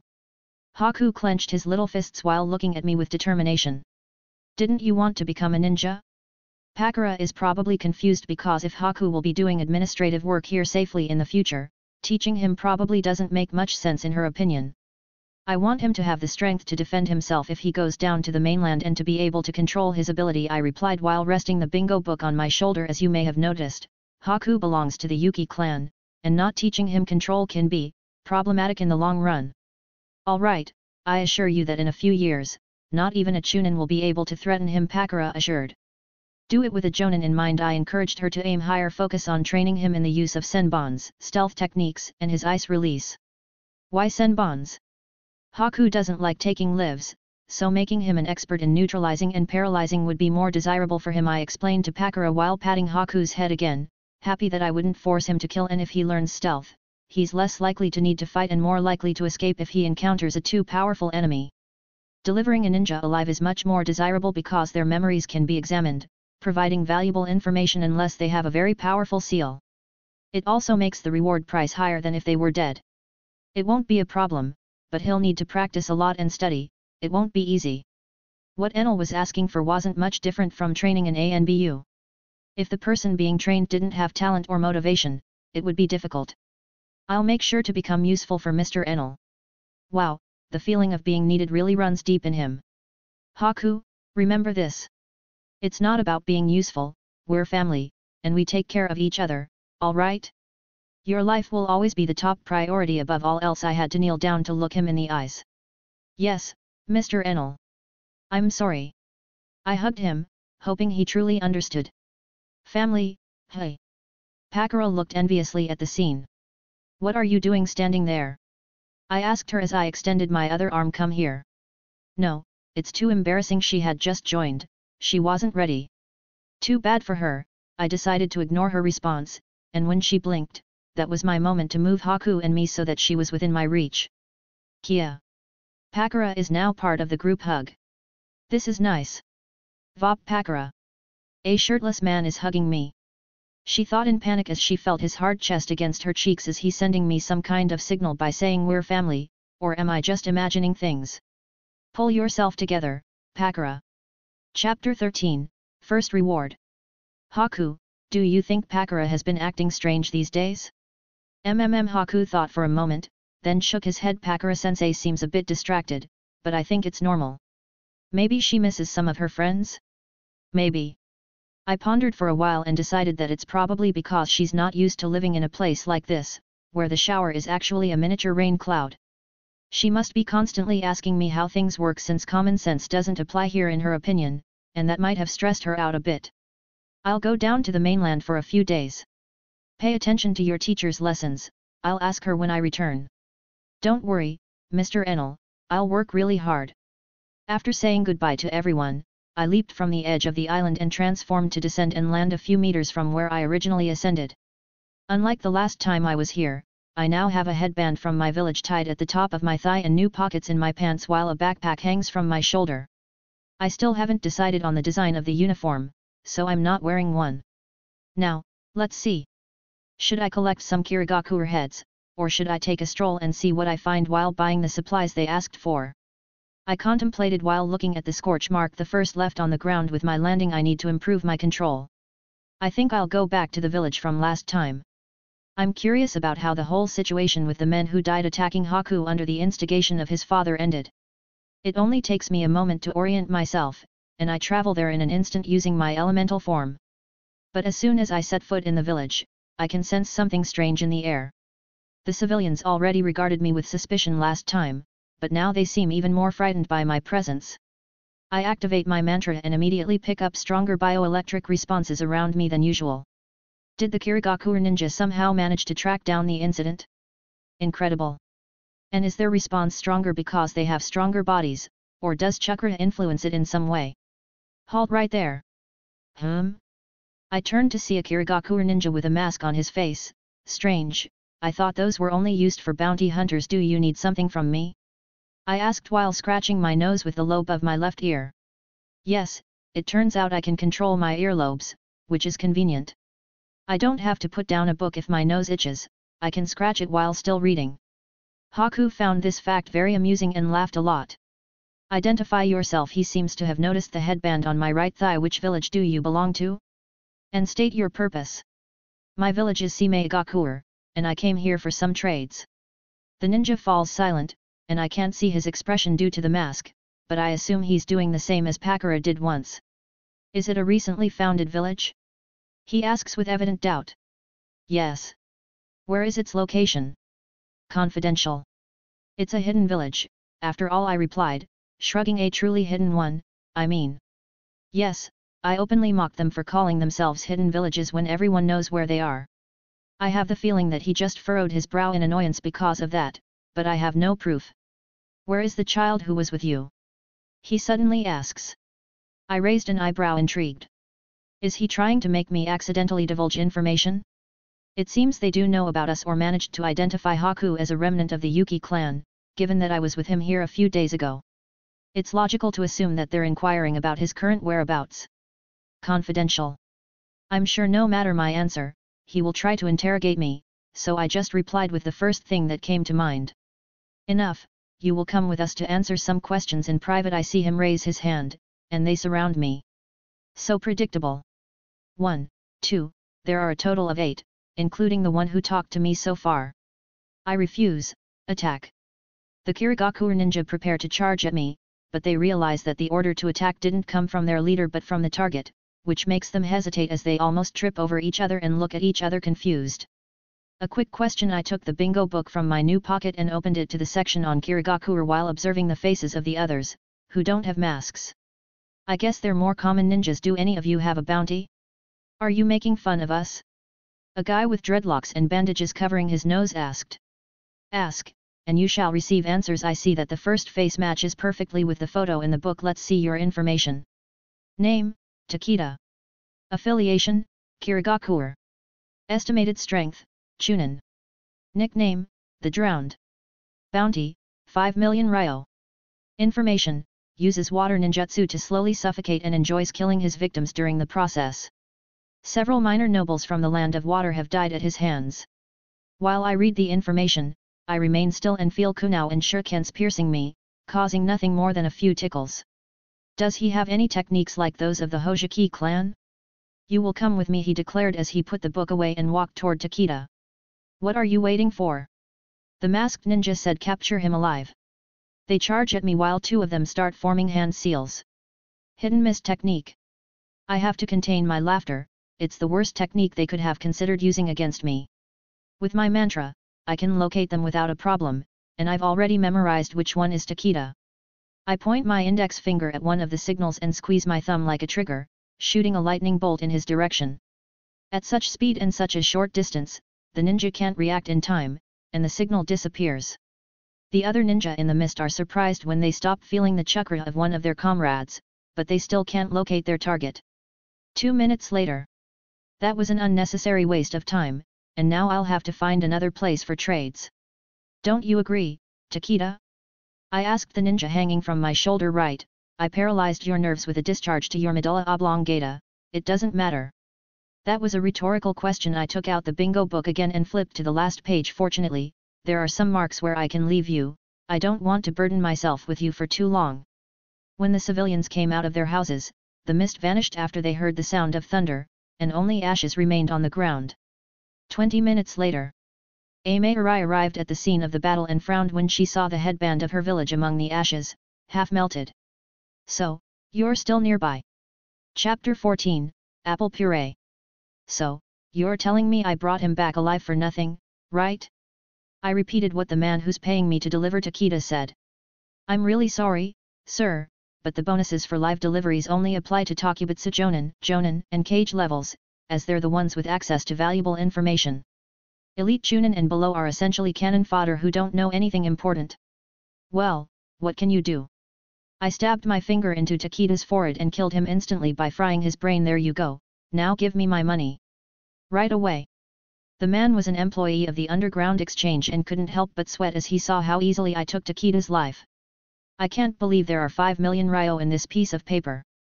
Ninja seals are so convenient, I thought as I looked at the scroll in my hand when I left the place. It's a hassle too because I can't open it. I guess I'll keep it and ask Pakura to open it for me later. I could have asked them to put it in a suitcase, but I thought getting an extra free storage scroll was better than the suitcase I could buy in a store. It's inconvenient not being able to use chakra in this world, I complained as I took out an apple and prepared to take a bite. But a moment later, the apple was no longer in my hand, it was flying through the air, splitting into 2 identical halves that were caught by a red-haired kunoichi with shark-like teeth. It looks like my intuition wasn't wrong. You really went to collect a bounty, she said as she bit into one half of the apple in her hand. This is great. Where did you get these? They're homegrown. I have a feeling I've seen this kunoichi in the series, but I can't quite recall her. How can I assist a lovely lady like you? Are you mocking me? I see her furrow her brow and show her teeth, clearly angry with my comment. Did she really think my comment was insincere? Perhaps Enel's expression is too blank? No, the surprised expression was quite evident in the series. And I do think she's a striking beauty, though I admit I'm not a fan of her current hairstyle. Look into my eyes, do you think I'm mocking you? She approaches me and stands 2 meters away while raising her gaze, growing increasingly furious. Are you calling me short? She shouts at me as she unsheaths the dual swords from her back, and they crackle with electricity along their blades. I give up, she has her own train of thought.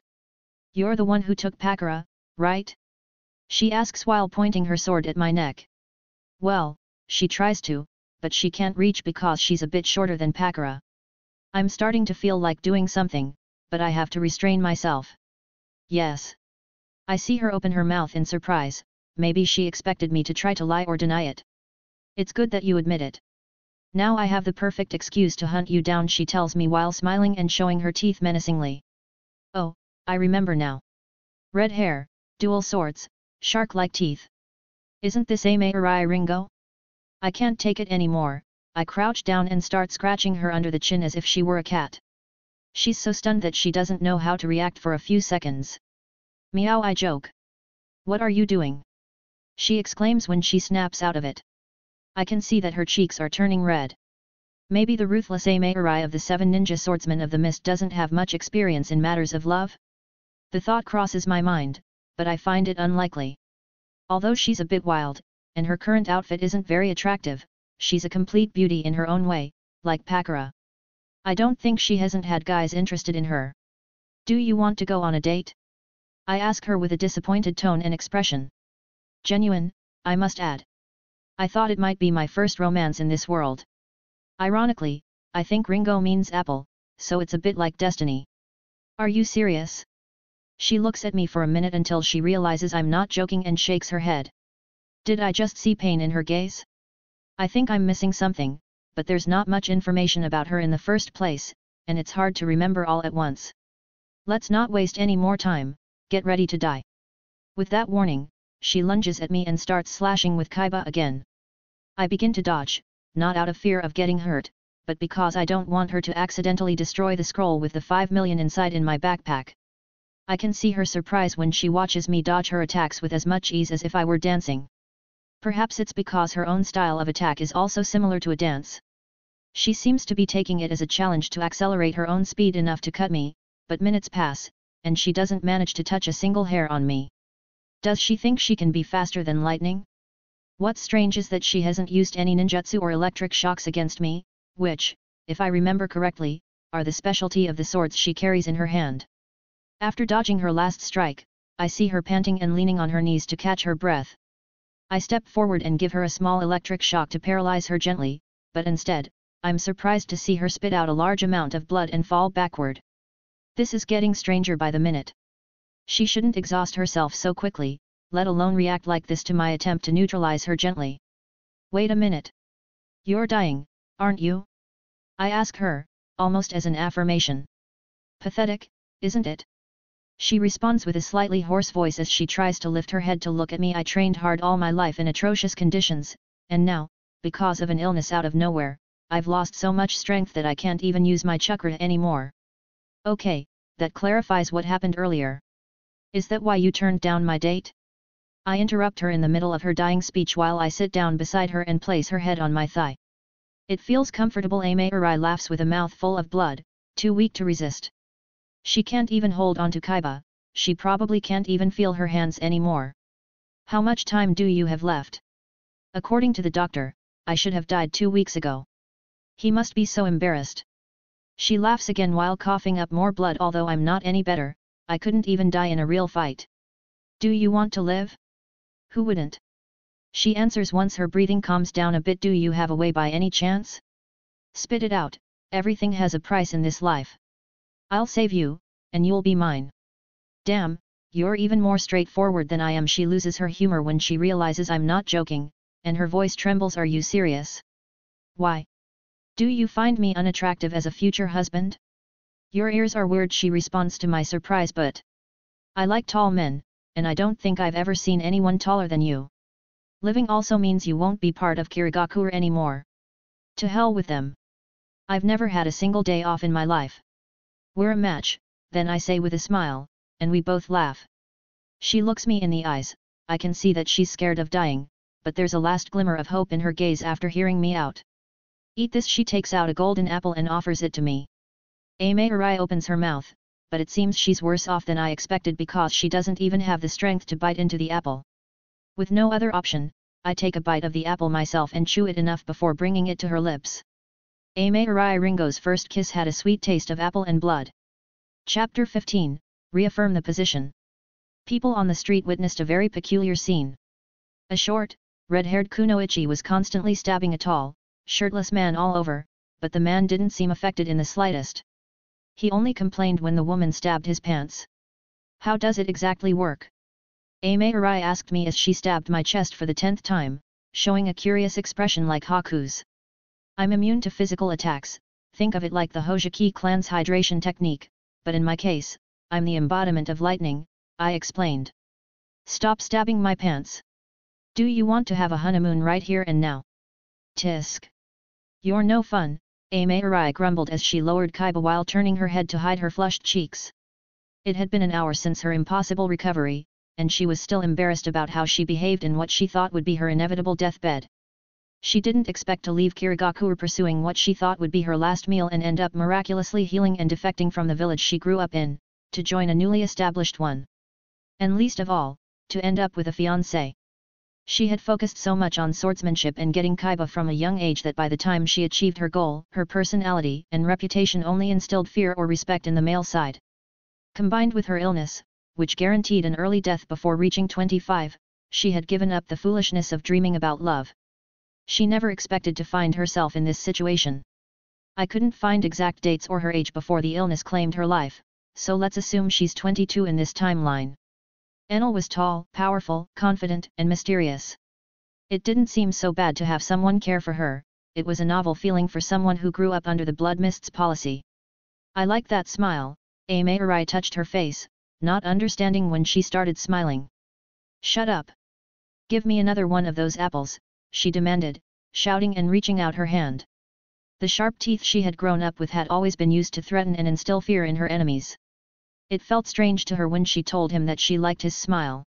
Sure, dear, I teased as I handed her another apple. It's funny how she has moments of tsundere and others where she's brutally direct. You. The kunoichi could only take an annoyed bite of the apple to calm herself. The problem was that the taste of the apple reminded her of her first kiss, which made her even more agitated. You said we would return to the village, so why are we buying these things? Seimeikage asked, looking at the large bag on my back. It was very convenient that the kunoichi joined me, so I could use some of the sealing scroll money for the purchases. Although the village is mostly self-sufficient, due to its location, there's no way to establish a trade route with it yet, so we're missing some things. Where is our village? I don't want to spoil the surprise, I told her, giving her a smile as I noticed how naturally she used the word "are." She was adapting quickly. Whatever. Seimeikage grumbled as she finished the apple and reached out her hand again, where I silently deposited another apple in tacit understanding. She really liked my apples. By the way, what's your position in Seimeigakure? I founded it, so I guess I'm the Seimeikage? Seimeikage. I'm not exactly sure what the correct mnemonic word would be, so I stuck with Seimeikage for now. Is it correct, or what do you think would be the title for the cage of Seimeigakure? So you're both the founder and the cage, not bad. She liked men with initiative and despised cowards. Knowing she would be the wife, wait a minute. Do you intend to have multiple wives? It depends on how things develop, but it's possible, I replied honestly about my personal desires as I turned to look her in the eyes. Do you mind the idea? I asked, interested in her reaction. Nah, it's normal for cage and powerful people to have multiple wives, she shook her head, much to my surprise, before narrowing her eyes. But I'll be the first wife, and if I'm going to have a sister, I hope you're not selfish and also listen to my opinion. It seems like I still need to adapt to this world's culture. I think that's fair, I agreed because I was pretty sure that unless I found a woman with a weak character, it wouldn't be a problem to get Seimeikage's approval. A relationship is a two-way street after all, especially in my foreseeable future, and I never intended to have what they call trophy wives. And one last thing. She reached out again towards my neck, but realizing that I wasn't wearing a shirt, she hung onto my neck and held my head in her hands, looking into my eyes with a promise of pain in her gaze. If the thought of having children ever crosses your mind, you better make me your first choice, or I'll turn you into a eunuch. Is that clear? Damn, lady. It would be much more intimidating if her face weren't as red as a grenade when she made that declaration. How can I resist when you're so direct and sincere? I took advantage of her position and kissed her when her guard was down. I felt her tense for a moment in surprise, but she relaxed and didn't pull away. I promise, I told her after a few seconds of enjoyment. You better. She said in a low voice before getting off me and standing by my side as we continued walking. I sighed in relief that she didn't think of pulling my ears. Should I cut my earlobes to a normal size? It would only take 2 weeks to heal such a small wound, even less if I cauterize it with a small discharge. I'll think about it later. The idea of self-mutilation just for aesthetic reasons never appealed to me. Back to reality, I needed to figure out a way to get supplies without having to personally go every time to fetch them. The first thing that came to mind was using something like the summoning jutsu, which is a space-time technique. However, Haku was just starting to learn about being a ninja, and Pakura would be too busy teaching Haku. Neither of them had knowledge of Fuinjutsu needed to set up a round-trip platform. It seems I need to find and, invite an expert in high-level sealing techniques. Chapter 16, No Chakra. The idea of having a sealing expert was quite appealing to me, as I assume all villages would want one in this world. It's a pity that the land of whirlpools was already raided and burned down a long time ago from what Seimeikage told me, so I can't bring 2 or 3 families to my village. But in my case, I thought that since I don't use chakra, I could ask the expert to place a seal on my body to store chakra in a similar way to how Tsunade does with her yin seal. This way, when I need to use something simple that requires chakra, like sealing scrolls, I can do it under the premise of recharging the reserves from time to time. It's not perfect, but it would suffice. You can't imagine Seimeikage's expression when I told her I don't use chakra. She immediately grabbed my wrist, and I saw a blue energy emanate from her fingers and sink into my body. It must be the well-known chakra, but why does it seem like she's examining my spiritual roots as if she were an immortal cultivator? Strange. As expected, Seimeikage looked at me wide-eyed before confirming my suspicions. I don't have chakra pathways because my body ultimately belongs to the One-Piece universe, where no one uses or inherits this energy. I explained my sealing idea to her, but she said it was unlikely to work. Without chakra pathways, how could you store and use it? I have to admit she has a point. But she also said that maybe there was some trick or secret known only to experts, so I would have to find one to confirm it. Isn't this where Pakura was ambushed? She asked, remembering the location. Yes, hold my hand tightly, and get ready to see the village. Is it so close to Seimeigakure? Seimeikage was surprised because if someone had established a village so close to one of the 5 great shinobi countries, they should have been discovered in a matter of hours before they even started building. Nevertheless, she took Enel's hand, and before she could ask what to do next, she felt herself propelled into the sky and ended up standing on a cloud. What the hell was that? Welcome to the sky island of Seimeigakure, I declared while making a theatrical gesture with my free arm. Are you serious? She stepped on the cloud several times to check if she was dreaming and looked at the vegetation growing in an impossible place if the education she received was correct. I've known you for just a day, and you already sent me to heaven, literally. Come on, I'll leave my things and introduce you to everyone. How big is the population, including me? 4 people, and half of them are ninjas, I told her succinctly. A village of 4 people. We also have some cloud foxes, they are very hard-working and adorable creatures.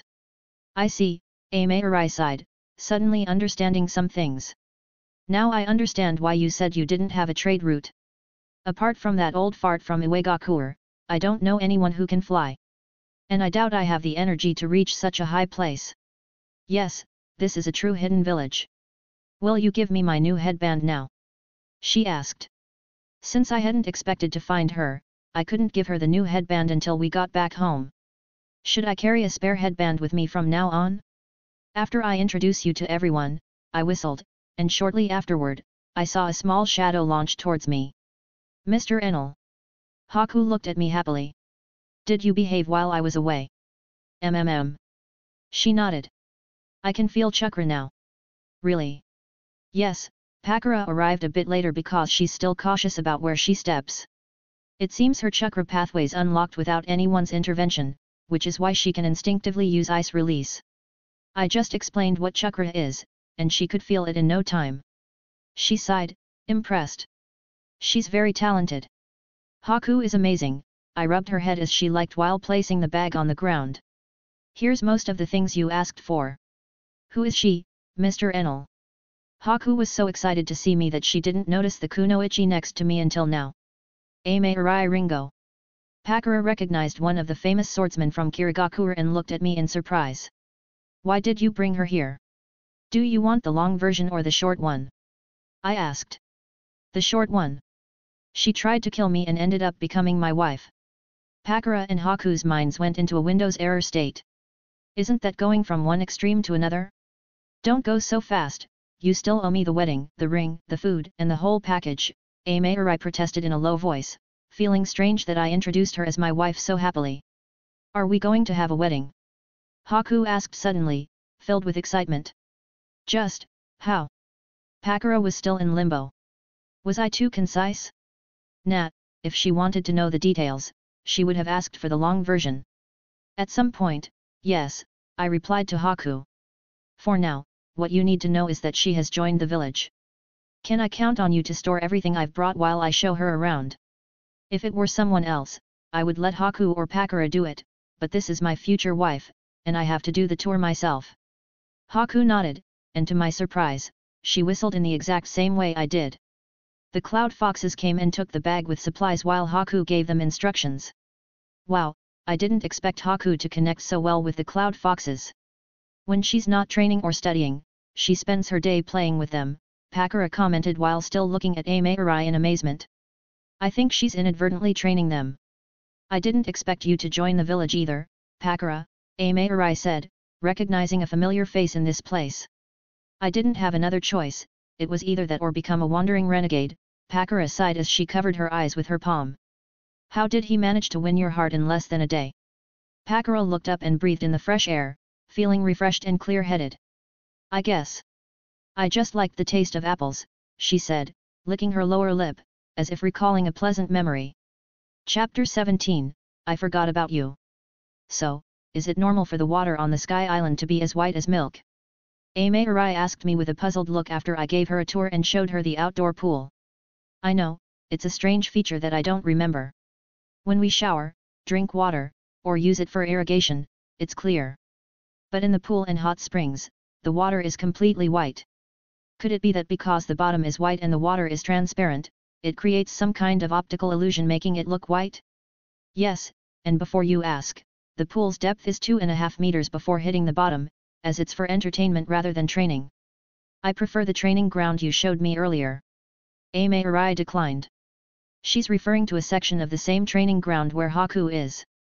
There, you can set up the output of lasers, cloud balls, and lightning to practice dodging and striking simultaneously. By the way, I want to return to Seimeigakure to get my things, she tells me while I see her glance sideways to gauge my reaction. Sure, we'll go back first thing tomorrow. I have to change my pants due to the stabs she made as a joke, make her the new headband, and examine the state of some medical facilities and capsules that I want to start using soon. It's already noticeable to go shirtless, but if I also go with torn pants, I'll look like a vagabond. A strange vagabond with gold accessories. Aren't you worried that I might leave you at the altar?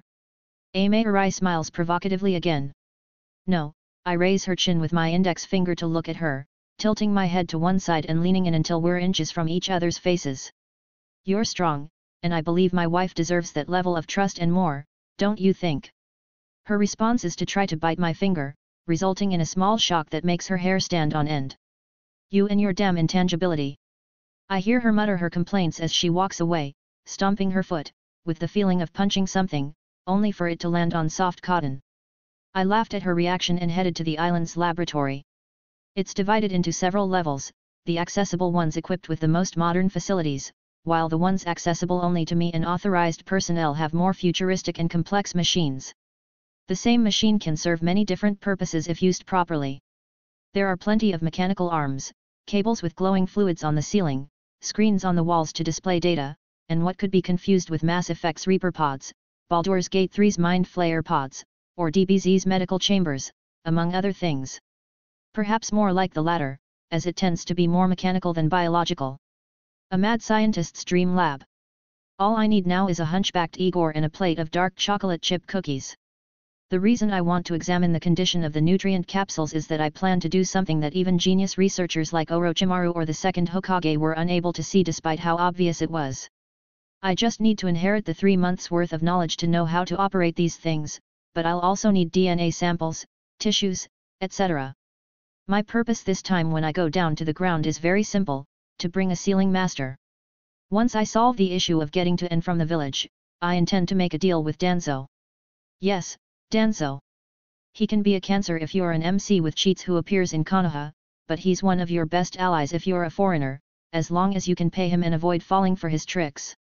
But let's leave the deal with the guy with a fetish for eyes for now and focus on the Fuinjutsu master. I've thought about it, and I believe the best option is Karin, more specifically, her mother.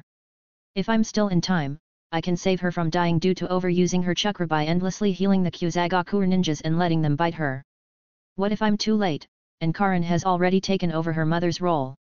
I guess Haku will have a new friend her age to play with. Either way, the point is that I'm sure Karin's mother has the basics of Uzumaki clan seals in her head, which is what I want. It's her second nature, but I think she doesn't use that knowledge out of fear. Otherwise, they would hold her daughter hostage as an early medical kit, keeping her away from her. They would force her to make explosive tags until she dies or something like that. Am I worried that they won't want to come with me? I have several options to make them want to join, and among them is using Kagura's mind's eye to show that I come with good intentions, if her mother has it, or going for the complete annihilation of Seimeigakure, among other courses of action. If Seimeigakure disappears, they'll have to move elsewhere, right? It's completely logical and rational. But let's assess the situation before deciding on a plan. Convincing them to join without further ado would be ideal because I would have to make little or no effort from there. By the time I finished superficially examining that everything was in order and knowing where everything was, I left the laboratory, and Haku approached me with a small creature in her hand. Mr. Enel, the cloud foxes found this little one hidden in the fields, and they don't know if it's a pest they should treat or if it's beneficial. I looked at the creature and raised both eyebrows in amazement. I completely forgot about them. How many have you found? About a dozen small ones and some bigger ones. These little ones are something very good, I told Haku as I took the creature from her and placed it in the palm of my hand. Find and gather both Pakura and Seimeikage to bring them to the orchard, I'll explain what they're for there. Yes, Mr. Enel, I see how Haku leaves immediately, and I turn my gaze to the den mushi in my hand. It's interesting to note that the microphone resting on its back appears to be metallic, but it turns out to be parts of its own body and not modifications, as one might expect. Were they born ready to be used? Well, that saves me a lot of work, I thought cheerfully as he let himself hang onto my shoulder. I will inherit knowledge from Mad and Vegapunk among other things, so modifying a Den Mushi to turn it into a living communication tool is easy, but cumbersome. It's better this way, so I only need to make accessories to customize them. Chapter 18, Seimeikage Ringo's Past. If the other villages knew about the existence of these little snails, they would go crazy, was Pakura's conclusion after I finished explaining their functioning and how to take care of them. It wasn't very complicated, so it turned into a brief explanation of less than 5 minutes. This speed in transmitting information is enough to change the outcome of a war. It's normal for them to react this way because this is a world where technological fronts are entirely inconsistent. As long as it's not something that can affect the ninja, there are hardly any significant technological advancements on a civilian level. Not only that, due to the tendency to keep secrets and lack of communication, there are technologies that can be present in one country while absent in another. They don't even have real phones or a simple telegraph. People are content with sending letters because it's what they've always done, and it works for them. Ninjas, on the other hand, are distrustful of this technology and consider using scrolls delivered by messengers more reliable and secure. The technological level equipped for my village is separated by hundreds of years from the rest of the world, so I also have to be careful if I ever bring non-permanent guests here. How far can they function? Seimeikage asked with interest. It depends on the village's location, I replied. These larger ones are used to amplify the range. Right now, they should easily cover the entire Seimeigakure area and parts of the coast of the Land of Fire and the Land of Lightning. The coverage can only increase when more of them are born. That's a quarter of the world. Pakura exclaimed in surprise again. If the range was from Seimeigakure to one of the nearby islands, it was already an incredible surveillance tool. But if it could cover such a large area, it could be considered an ultimate war resource. Each one can have a snail to call, just follow the instructions I've given you, I said as I distributed the Den Mushi. What followed were several calls from different places on the island to familiarize themselves with their operation. If I were to distribute all the large Den Mushis I have now around the world in strategic locations, I could have global coverage in no time. However, I'm not going to do that for one simple reason. There are too many ninjas moving on land, and I'm sure that sooner or later, someone would notice them and try to kill them or study them. It's better for them to stay safe in the village and focus on increasing their population while we maintain the monopoly. The next morning, I went down to the ground with Seimeikage after bidding farewell to the duo who were training. I asked her if she had other plans besides picking up her things since I intended to go to Seimeigakure to take a look, and for that, I had to cross the sea and then traverse the entire Land of Fire from one end to the other, literally. Even traveling in my elemental form, it would take me a while to cover that distance. If she only planned to make a quick stop, I would accompany her and then bring her back to the Sky Island for greater convenience. If she intended to spend a lot of time, I would go on my own and pick her up on the way back. I don't have many things, so it won't take me too long, Seimeikage said as I lowered her from my arms to the ground. I don't want to have to wait once I'm done, so come with me, she demanded while holding my gaze. Will I be allowed into the village? I asked, puzzled. Seimeigakure should still be acting under the control of Obito's Mizukage. My idea was more to wait for her in a nearby place to avoid unnecessary problems. And by unnecessary problems, I mean killing the idiots who try to attack me, because there would surely be some. I'm one of the 7 swordsmen of the mist. I have enough prestige to bring an invited person with me if I want, Seimeikage replied, irritated by my doubt, despite understanding the reason why I asked the question. And if anyone has any complaints about my husband, they can stick their opinion up there. I got it, I interrupted her, admitting my mistake and enjoying how quickly I'm occupying an important place in her heart, whether she's aware of it or not. Just let me know if you want me to restrain myself if necessary. Seimeikage considered it for a moment and nodded, although she didn't think it would be necessary. While most of the people in Seimeigakure could go and die for all she cared, there were still a few people she would prefer to keep alive. We took the paths that only the ninjas of Seimeigakure were familiar with, and it didn't take us long to reach the village. As I expected, people were unable to avoid turning their heads to look at me. This time, perhaps it was more because I was walking beside Seimeikage as an equal rather than behind her as a subordinate, which undoubtedly aroused their curiosity. It seems her prestige is higher than I expected. I watched as people moved away from her path, their gazes filled with a mix of respect and fear. I looked around with interest as it was the first major village I had visited since coming to this world. Initially, I imagined the place with tall trees and houses built in them, but the reality is quite different. While it's true that Seimeigakure has dense forests, the village is situated amidst mountains. The architecture consists of several cylindrical buildings with plantations of trees on their roofs, which I assume are designed for proper rainwater drainage and favoring concealment in nature, given the frequent rains and the humid climate, which facilitates the formation of mist. From the moment I arrived, I could see the Seimeikage's building, as it's the largest building located right in the central area of the village. Even the large round plaque with the word water on it was there.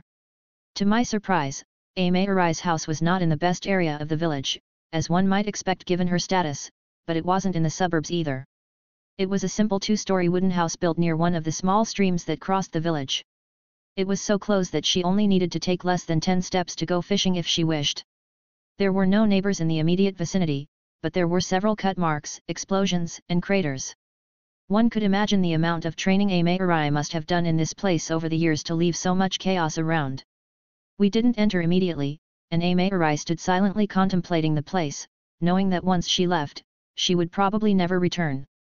My father was a pretty good carpenter and built this place shortly before he married my mother, she began to say without taking her eyes off the small house where she grew up. Even after all this time, I still don't understand how he prevented the wood from rotting due to the humidity in the area. I didn't say anything, but I put a hand on her right shoulder to convey support. When someone starts an explanation in a situation like this, it means they're sharing something intimate with the listener. When I was 6 years old, my mother let me accompany her after insisting a lot when she went to a blacksmith's shop to order some custom tools, which would become my father's birthday gift. Seimeikage placed her left hand over mine on her shoulder and kept it there, appreciating the gesture. When we returned, my mother's face changed when she smelled an iron scent in the air. I didn't know what it was at the time and was confused because my father worked with wood, not iron. But I had a bad feeling when I saw my mother's reaction. Seimeikage's words made it clear that what she was going to say next wouldn't be pleasant to hear. My father was kneeling on the floor, dead, and his hands were gone. Her hand squeezed mine harder. Years later, I found out that a construction company wanted the secrets of my father's trade and offered him a large sum of money, but he refused because he wanted to start his own business. Feeling a threat to their profits, the result was a contract for an assassination mission, which was executed by a ninja from the same village. I could feel Seimeikage trembling at this point, but I didn't interrupt her. After the funeral, my mother used all her favors and contacts to discover the identity of the killer and managed to avenge my dad, but she had to pay a price. For the first time since she started talking, she turned away from the house and looked at me.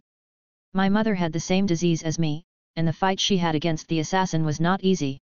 In her final moments, she managed to inflict a serious wound and poison my mother before dying, but she refused to use the little money we had left to go to the hospital. Tears began to accumulate in the kunoichi's eyes. Just a week after that, I was left alone and started looking for power frantically. Once I became one of the 7 swordsmen of the mist, I went and killed everyone involved in the construction company that issued the mission. Seimeikage approached and hugged me, leaning her head against my abdomen. After completing the goal I pursued all my life, I had nothing left to live for, and I only thought about how to die on my own terms with the little time I had left. Dying in a battle against someone strong sounded good in my head. I thought the moment had come when I met you, but here I am. She lifted her head, and I could see tears running down her cheeks as she revealed a vulnerability I never expected from her. You gave me the life I gave up long ago, stole my first kiss, and gave me both a purpose and a new place to call home. You'd better take responsibility. After holding my gaze with her teary eyes for a moment, she jumped and hugged my head, kissing me. Her lips tasted slightly saltier. I returned the kiss firmly and warmly while hugging her. I sat on the ground with my legs crossed to make her more comfortable, and I could feel her insecurity once she had opened her heart so wide to me. Only a clear response could reassure her and make her feel safe in this moment where her emotions were out of control. After the long kiss, we shared several smaller kisses to comfort and encourage her, ending with our foreheads resting against each other's while we silently enjoyed this unique moment of unity between us and no one else. I don't know how much time we spent like that, but we heard something fall nearby, and we turned our heads to see a woman with auburn hair staring at us with her mouth wide open and her light green eyes. Chapter 19, House Moving. Terumi Mavop. I returned from the mission in the land of rice tired and in a bad mood, as the new Chunin addition assigned to my squad had died. Although I had my doubts about his character when I first met him, I accepted the village's arrangements in silence, and the mission ended successfully, so we decided to take a day off before heading back.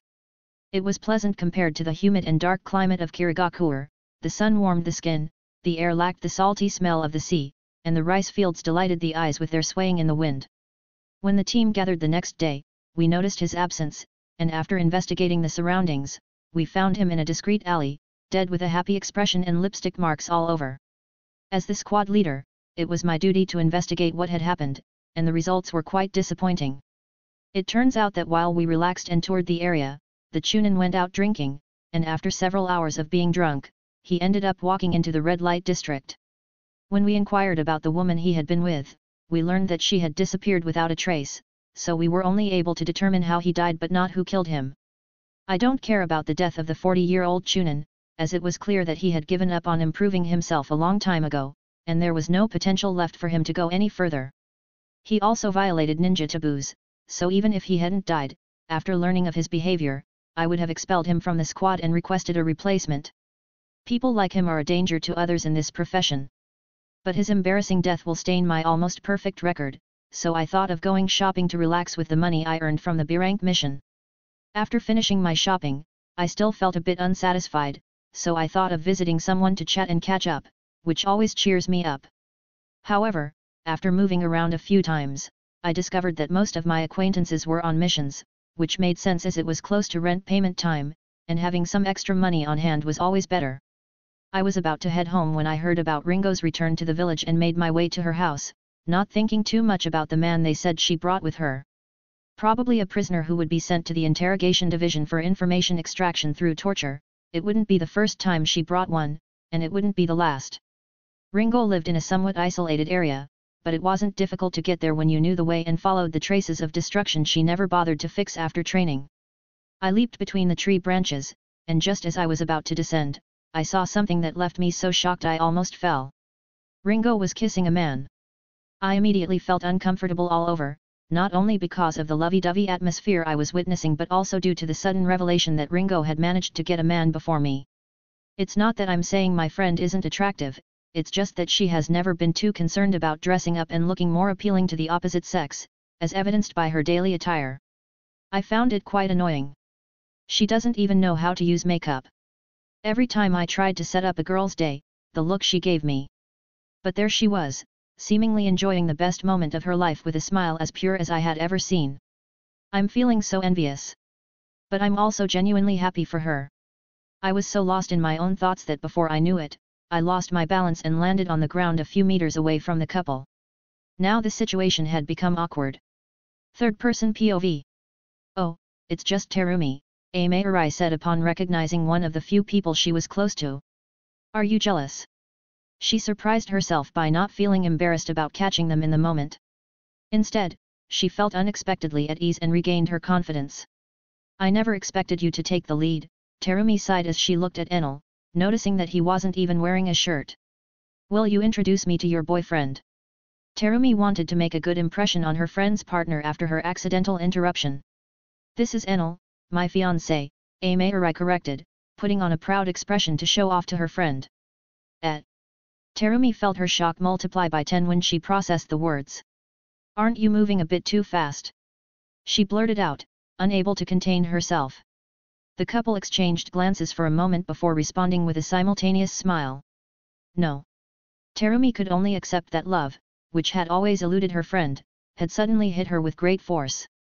Never mind, should I come back later, or? Terumi wasn't sure what course of action to take next. In fact, you've arrived at the perfect time, Seimeikage reluctantly pulled away from Enel's warmth and approached Terumi. I came to pick up my things to move. Would you mind giving me a hand since you're here? Aren't you going to live in your house? Terumi asked, somewhat puzzled. Ringo's house was simple, but it was built for a family to live in, and there was enough space for the two of them to live comfortably. Although I have many memories in this house, I prefer the one Enel has, it's much more spacious and comfortable, Seimeikage commented. And she was telling the truth, the difference between her small house and Sky Island was enormous. Terumi misinterpreted her friend's words, thinking that she was recalling what happened to her father and wanting to leave that part of her life behind. "All right, I'll help you pack everything." Terumi took her friend's hands and nodded, feeling that she had to support her in this new phase of her life. The three entered the house and began packing everything Seimeikage wanted to take in boxes, which they then stacked and stored in a ceiling scroll for convenient transportation. "By the way, I've never seen the garter on your leg," Terumi asked once she noticed it. "Which village were you from before joining Seimeigakure?" Enel and Seimeikage exchanged glances for a moment. It seemed that Terumi had misunderstood and thought something like Enel was the traitor from a village who fell in love with Seimeikage and decided to follow her to Seimeigakure to be with her, a real love. Chapter 20, Farewell. "It's normal that you don't know her, it was established just a few days ago," I replied, shrugging as I continued to move things without stopping. "I do remember enough about Terumi, it's better not to give her too much time to talk or I'll get caught in a whirlwind of questions and gossip." "Really? It's been a while since someone tried to do that, it seems like people don't learn." Terumi shook her head.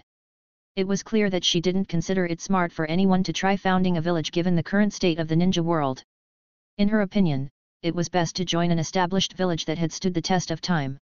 "Is that everything?" I asked Seimeikage when I looked around and saw that there didn't seem to be anything else to store, even the furniture her father had made was stored in the scroll. "Yes."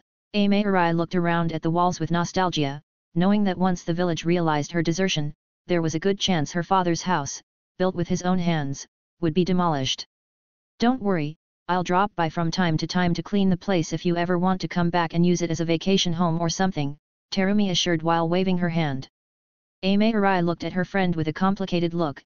It wasn't an exaggeration to say that Terumi was among her top 5 most important people in her life. They had grown up together, saved each other's lives on missions, and helped her not feel alone in a village where strength prevailed in status. Without her, it was very possible that she would have become a tool without feelings for the village. She took a deep breath before taking a piece of paper from a box and handing it to Terumi. "Is this the property deed?" Terumi recognized the documents after reading the large words. "No, keep them," Seimeikage said, raising her hand to stop her friend from returning them. "I remember that you've always wanted a more private place than the room you have in your clan. It seems to me that this place meets the requirements. Just make sure to take good care of it, okay?" This was the only way Seimeikage found to prevent the house from being destroyed in her absence and at the same time, repay the friendship Terumi had given her all these years.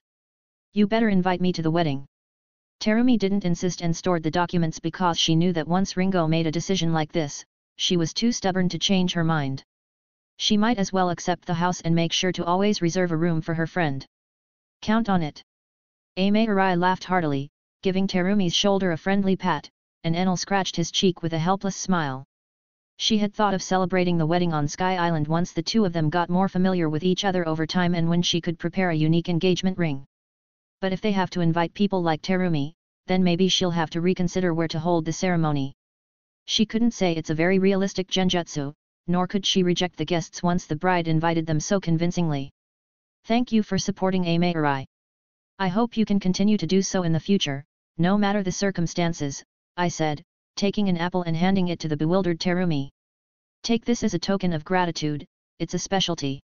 "An apple?" Terumi looked puzzled at the fruit in her hand and remembered the symbol on Enel's headband, assuming it made sense that apples were the specialty of her former village if they had gone so far as to use it as their representative symbol. "Do you want to stay and spend some time with your friend?" I asked as Terumi continued to look at the apple. "I can wait for you at the entrance of the house." Seimeikage understood without a problem that I was referring to the landing point. "No, it's fine," Seimeikage shook her head, knowing that if she stayed, it would be difficult to leave, and she couldn't stand those kinds of things. Terumi averted her gaze from the apple to look at the couple and raised the corner of her lips a moment later, misinterpreting Ringo's expression. Was she being the third wheel? Well, she couldn't blame them, she had seemingly interrupted a very enjoyable moment before. "I should go, actually. I returned from a mission recently and went shopping, so I'm a bit tired. We can meet another day, okay?" Without waiting for a response, Terumi left, and only after walking a few streets, she descended to the ground and looked back with a defeated expression. "Why do all the good men end up with other women?" She sighed before returning her attention to the apple she was holding. "Well, I haven't eaten anything yet, and apples are healthy, let's give it a shot." Have all the apples I ate in the past been rotten or something? She wondered for a moment. Back with Enel and Seimeikage. Once Terumi left, I followed my fiancé to another place in the village she wanted to visit before leaving, the cemetery. Compared to the one I saw in Konoha in the series, the cemetery here was larger and less well kept. Most of the tombstones were deteriorated, and only a few seemed to have been properly maintained. Since the implementation of the blood mist, people have been giving less and less importance to their dead, Seimeikage said as she guided me to a corner of the cemetery with familiarity. People now prefer to use the dead as a reason for revenge or an excuse to unleash conflicts. Although I guess I can't complain about it, I did exactly that. We stopped in front of two graves that were relatively better preserved and a bit separated from the cemetery area, with some white flowers around them and green leaves forming a distinctive, clearly artificial patch. These flowers are called creeping snowberry, they were my mother's favorite, Seimeikage said as she looked at the graves. They don't need much care because they grow very slowly, and this environment is perfect for their growth. I managed to get a handful of high-quality seeds with some effort and planted them around here years ago, thinking they would like to feel their fragrance. These flowers exist in reality, you can look them up. They're beautiful, I said honestly. I don't know much about flowers except for the most common ones like roses, but I'm aware that there are many that are a delight for both the eyes and the nose. Do you think we could plant one of your apples here? Seimeikage asked, turning her head to look at me. I could, but it won't grow, I said, not just because of the unsuitable climate or soil. The absence of seeds was one of the things I requested to prevent someone from trying to plant apple trees behind my back. I have some apple trees on Sky Island, after all, and I want them to maintain their monopoly. Right, they don't have seeds, Seimeikage recalled that when she ate the apples, they seemed to have no seeds. In that case, take out and give me an apple. Don't you want to? I asked, thinking she would ask for one for each grave as an offering. Instead of responding, Seimeikage took the apple, tossed it into the air, and with a swift motion of Kaiba, she split it into two identical halves before leaving them on the ground at the foot of her parents' graves. My parents always liked to share desserts. I put my arm around Seimeikage's shoulder, and we stood in front of the graves in respectful silence for an indefinite time before Seimeikage took my arm and led me away. Not without first bowing to what would be my future in-laws, promising to make their daughter happy. Chapter 21, Bone Needle. Halfway back, we came across a solitary figure covered in blood. Unexpectedly, it was another one of the mist swordsmen, just like Seimeikage. What was his name again? Kushimaru, Seimeikage said, casting a displeased look at her colleague. He always seemed to pick on her when she was least irritated, as if his amusement relied on her being constantly annoyed. Well, if it isn't little Seimeikage, Kushimaru responded, placing particular emphasis on little to mock her, as was his tradition. And who's the long-eared one? Did you finally find a boyfriend? He laughed at his own jest before falling abruptly silent due to the surprise of the response he received. My fiancé, is there a problem? At some point, Kaiba appeared in Seimeikage's hands crackling with electricity. Wait, really? Kushimaru fell silent for a few seconds as he processed this unexpected answer. Damn, if I'd known you were into tall guys, I would have made a move years ago. Seimeikage was about to attack when she heard that, full of disgust at the insinuation, and the only thing that prevented her from doing so was that someone was faster than her. A thunderbolt the size of a large tree trunk fell from the sky and struck down Kushimaru Kuriareri before he could react and use a substitution technique to save himself. All that remained was Nuiberi, undestroyed but glowing red-hot because it discharged the attack into the ground when it struck and stabbed the earth. Seimeikage turned to look at me.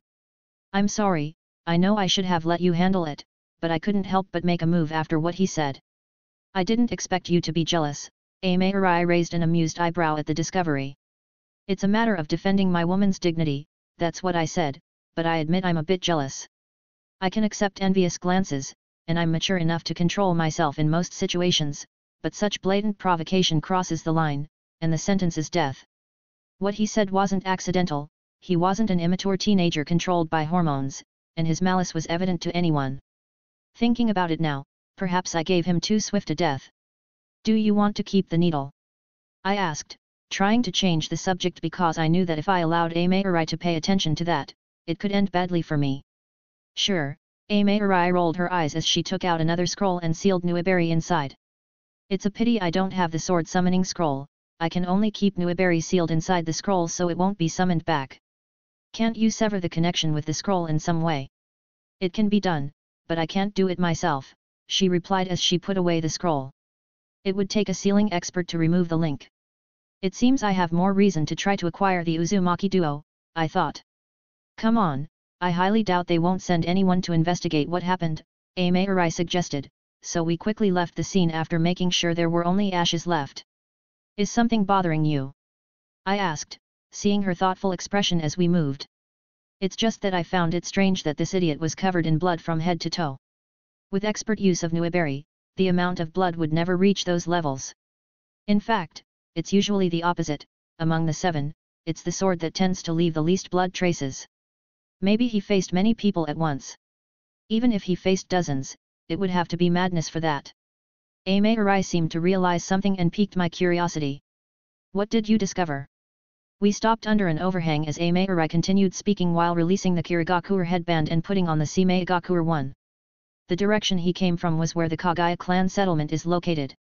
There were rumors of a rebellion, and the Mizukage seemed intent on eliminating the problem at its roots.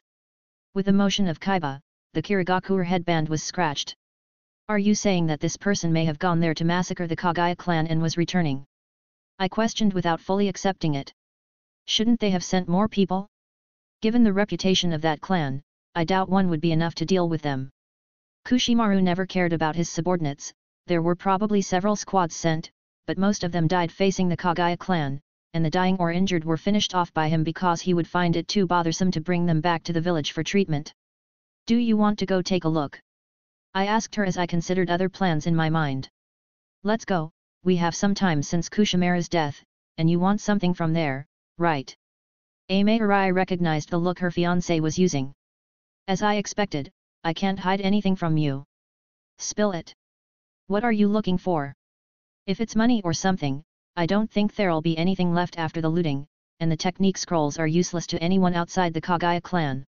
I mentioned before that I'm like a doctor, scientist, and researcher all at once, remember? Do you want to get some fresh Kagaya clan corpses for research? Seimeikage quickly realized the goal. Let me tell you, if you don't know, members of this clan are sick and deranged, I don't think their bodies have much research value.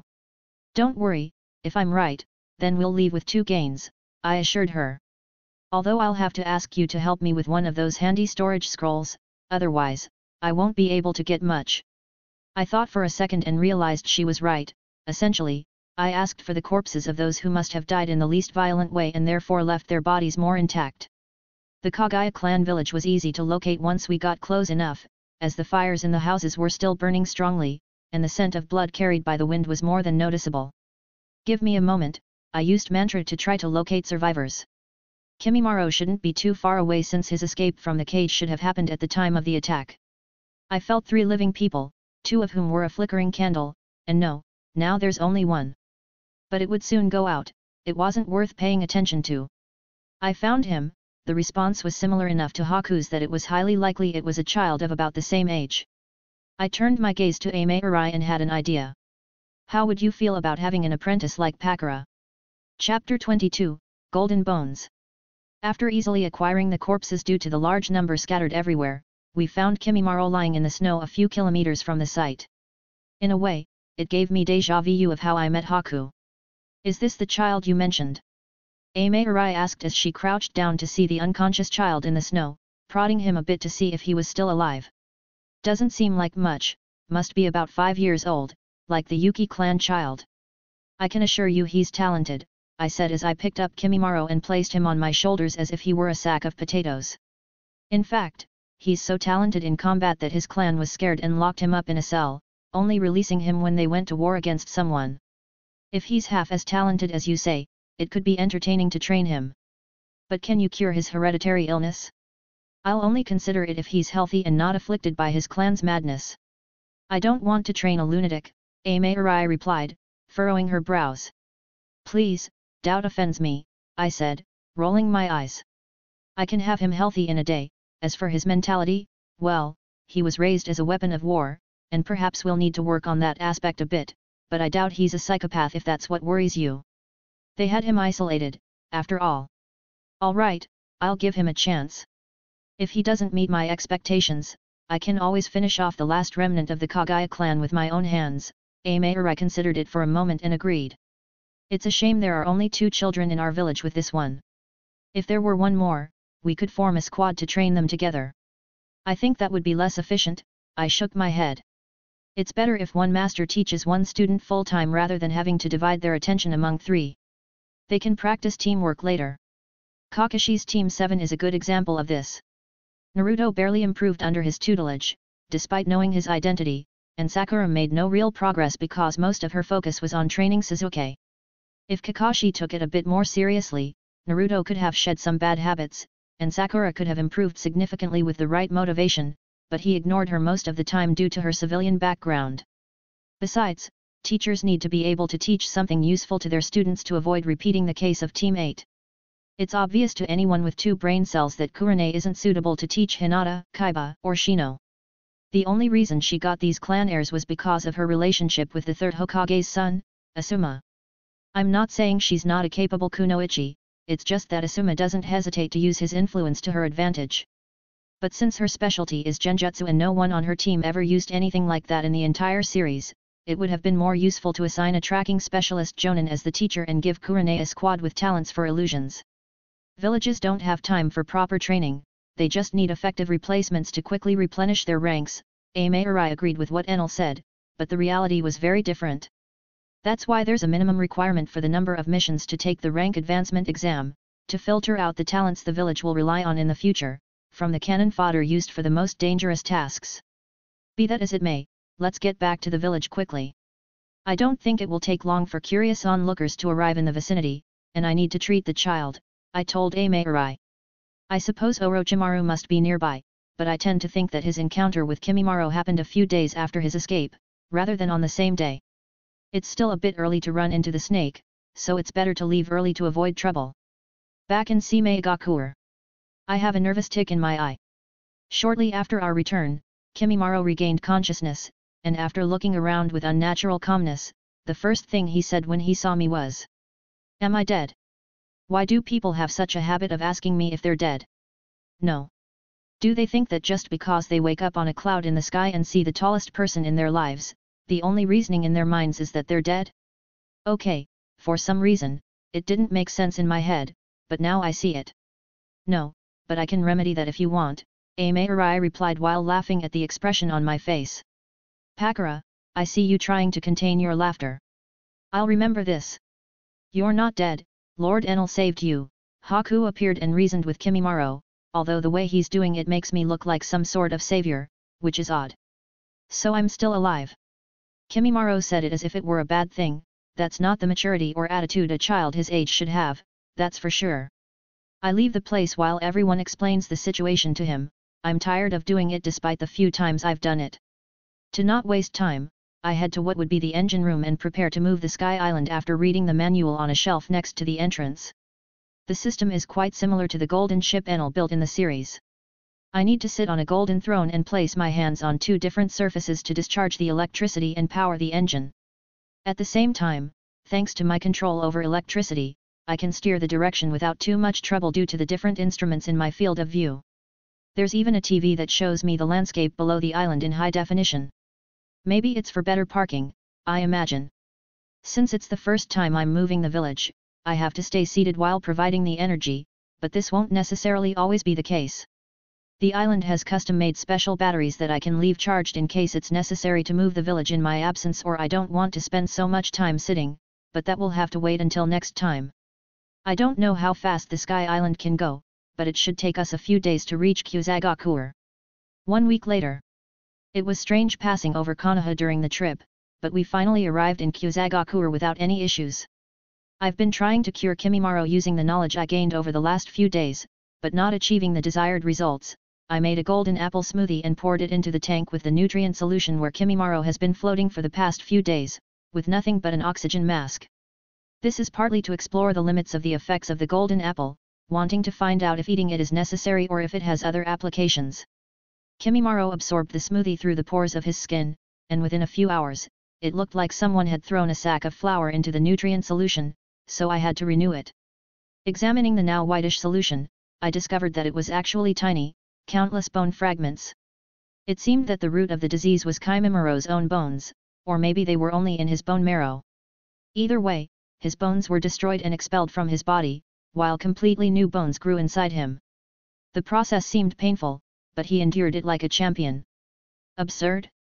Well, I don't think he's going to complain. Chapter 23, Blood Bags. Then, who exactly are we looking for? Pakura asked, looking around Seimeigakure as she used the transformation technique and ate a skewer she bought from a street vendor.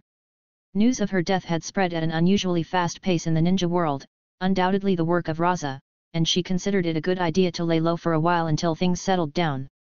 As for why she was accompanying me in my search for the Uzumaki duo, it was quite simple. She had been in Seimeigakure for a while and wanted a change of scenery, while Haku also took the opportunity to take a break and play with the cloud foxes. So, after learning that we were going to rescue/recruit more people for the village, she asked to come along. We're looking for a mother and daughter, both Uzumaki, so they have the characteristic hair color of their clan. I know they must be treated quite poorly, so let's look for a rundown house where they might go when injured, even though it's not a hospital. We'll probably find what we're looking for there, I explained. The village isn't too big, it should be easy to locate, Pakura replied.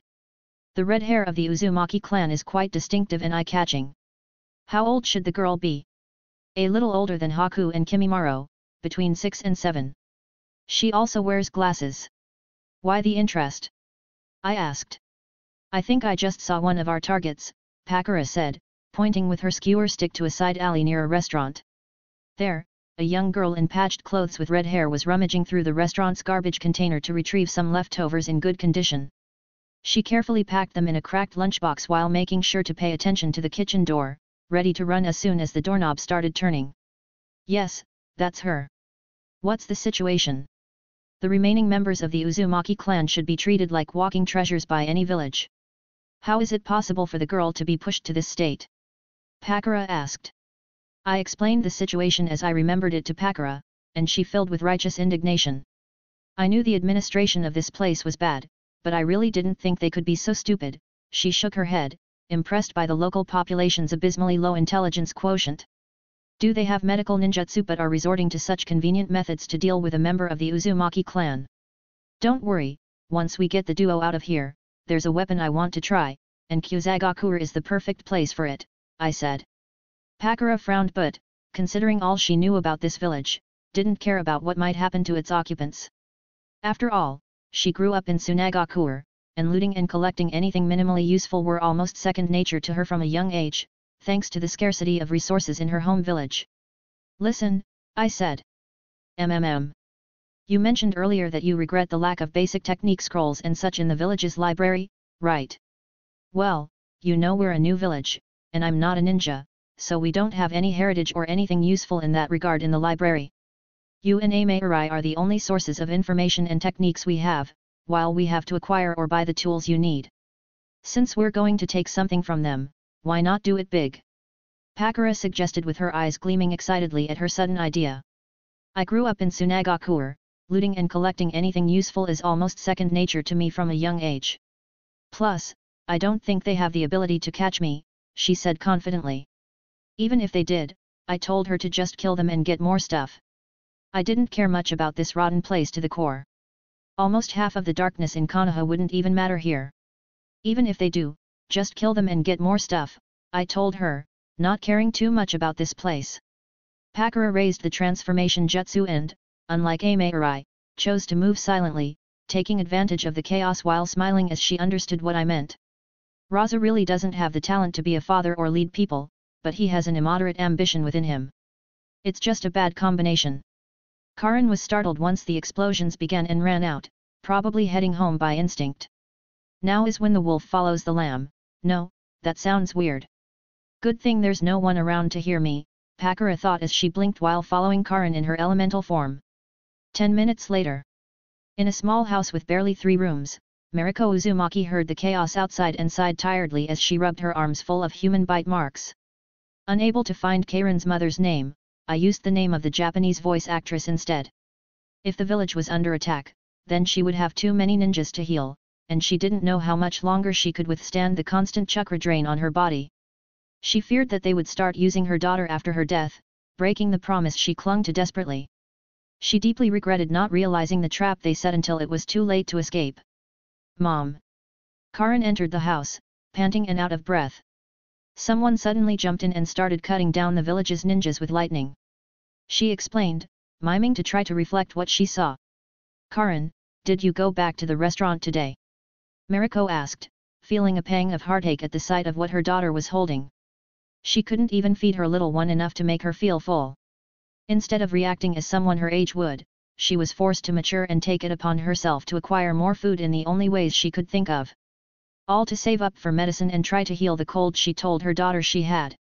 It was the only way to explain her physical condition to her without exposing her to the brutal truth that she was being used as a blood bag to forcefully revive the village's ninja. They didn't even have any money to save, the village made sure they received only the most essential resources for survival, and often, those delivering it pocketed a portion without bothering to hide it. Chapter 24, Your ability does not interest me. When she remembered what her daughter had said, she wanted to ask for more details, but there was a sudden intrusion into her home. Hey, woman! We have wounded, it's time to work, a ninja with the Seimeigakure headband burst in, pushing Karin aside without even looking at her. He brought in a severely wounded man who was bleeding profusely from a large sword cut to his chest, which curiously showed burn marks in some places. Mariko paled just from seeing the wound, not only because she knew how brutally they bit her arm but also because, after forcibly healing so many ninjas, she had an approximate understanding of the chakra cost for injuries of this scale. That large wound alone could drain a third of her chakra just to close it. If they brought in more people with similar or worse conditions later, this would be the day she died. Her body simply wouldn't be able to endure it. How rude! Take a little nap, Mariko and her daughter heard a third unfamiliar voice. They watched as the two Seimeigakure ninja tensed their muscles simultaneously, began to tremble, and fell to the ground with blank eyes, revealing the newcomer, the tallest man they had ever seen. Well, I finally found a way to knock them out without turning them into charcoal, the man said cheerfully once he entered the house, crouching to avoid hitting his head on the door frame. Wow, you're in worse shape than I expected.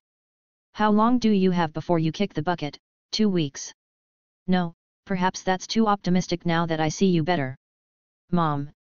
Karin approached the bed where her mother lay and tugged on her sleeve while looking at her, part of her not knowing who this man was and the other wanting to find out what he meant.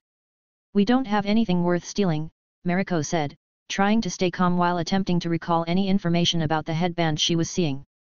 Calling me a thief right off the bat is a bit offensive, but considering your condition, I'll ignore what you said and start over. Hello, I'm Enel, and I came to get you out of here and take you to a better place. You just want a medic kit like those unconscious guys over there, Mariko retorted. I try to stay positive, but you're not making it easy, he replied. Let's do this, do you have the mind's eye of Kagura? Because if you do, you should be able to sense if I'm lying, and we can get to the point without so many detours. I don't know what you're talking about. And we continue with the play, he sighed. I can see you're worried that my interest is in your ability to heal others, right? Let me say this, I couldn't care less about that ability. I have something more effective, more convenient, and tastier. Then why bother rescuing us if you gain nothing? Mariko asked. Oh, I'll gain a lot. 2 new residents for my village, the children will have another friend of a similar age to play with, and I'll have someone who knows how to use Fuinjutsu, he said. You can use Fuinjutsu, right? It's like the main reason I came and caused all this commotion. Are you the reason for the commotion? Mariko asked. As for his question about Fuinjutsu, she was an Uzumaki and a survivor of the disaster in the land of whirlpools, of course, she had a strong command of sealing techniques. But revealing that card in her situation would have been dangerous for her daughter. Technically, the cause of the chaos is my fiancé. It's just that she got a bit more excited than I expected, he explained. Mom. Karin pulled on her mother's sleeve. Not now, dear, Mariko had to try to figure out how much of what he was saying was true. But he hasn't lied any of the times. You can't give him a chance. Karin realized that she might lose her mother and didn't want to see her give up. Mariko stroked Karin's head while looking into her eyes. Did she still have a chance to fight and stand up? She was so tired. More importantly, was there a glimmer of hope that her daughter's future could be better than hers? Perhaps, could she give it one last try? All right, if you can successfully heal me and promise that we can live well as people in your village, we'll follow you. You say you don't have a school, by chance? I was a teacher at the ninja school in Seimeigakure before the fall. Great, it's time for the magic trick, he said, approaching them and performing the coin out of the ear trick, except his hands held a golden apple and a regular apple. The golden one is for you, he handed the golden apple to Mariko. While the other one is for the young lady whose name is. My name is Karin, pleased to meet you, she said, performing a small bow. Very polite, it's clear your mother was a teacher, he praised Karin, making her feel both shy and happy, perhaps not remembering the last time someone had been kind to her aside from her mother. What kind of apple is this? Mariko asked as she looked at the strange fruit.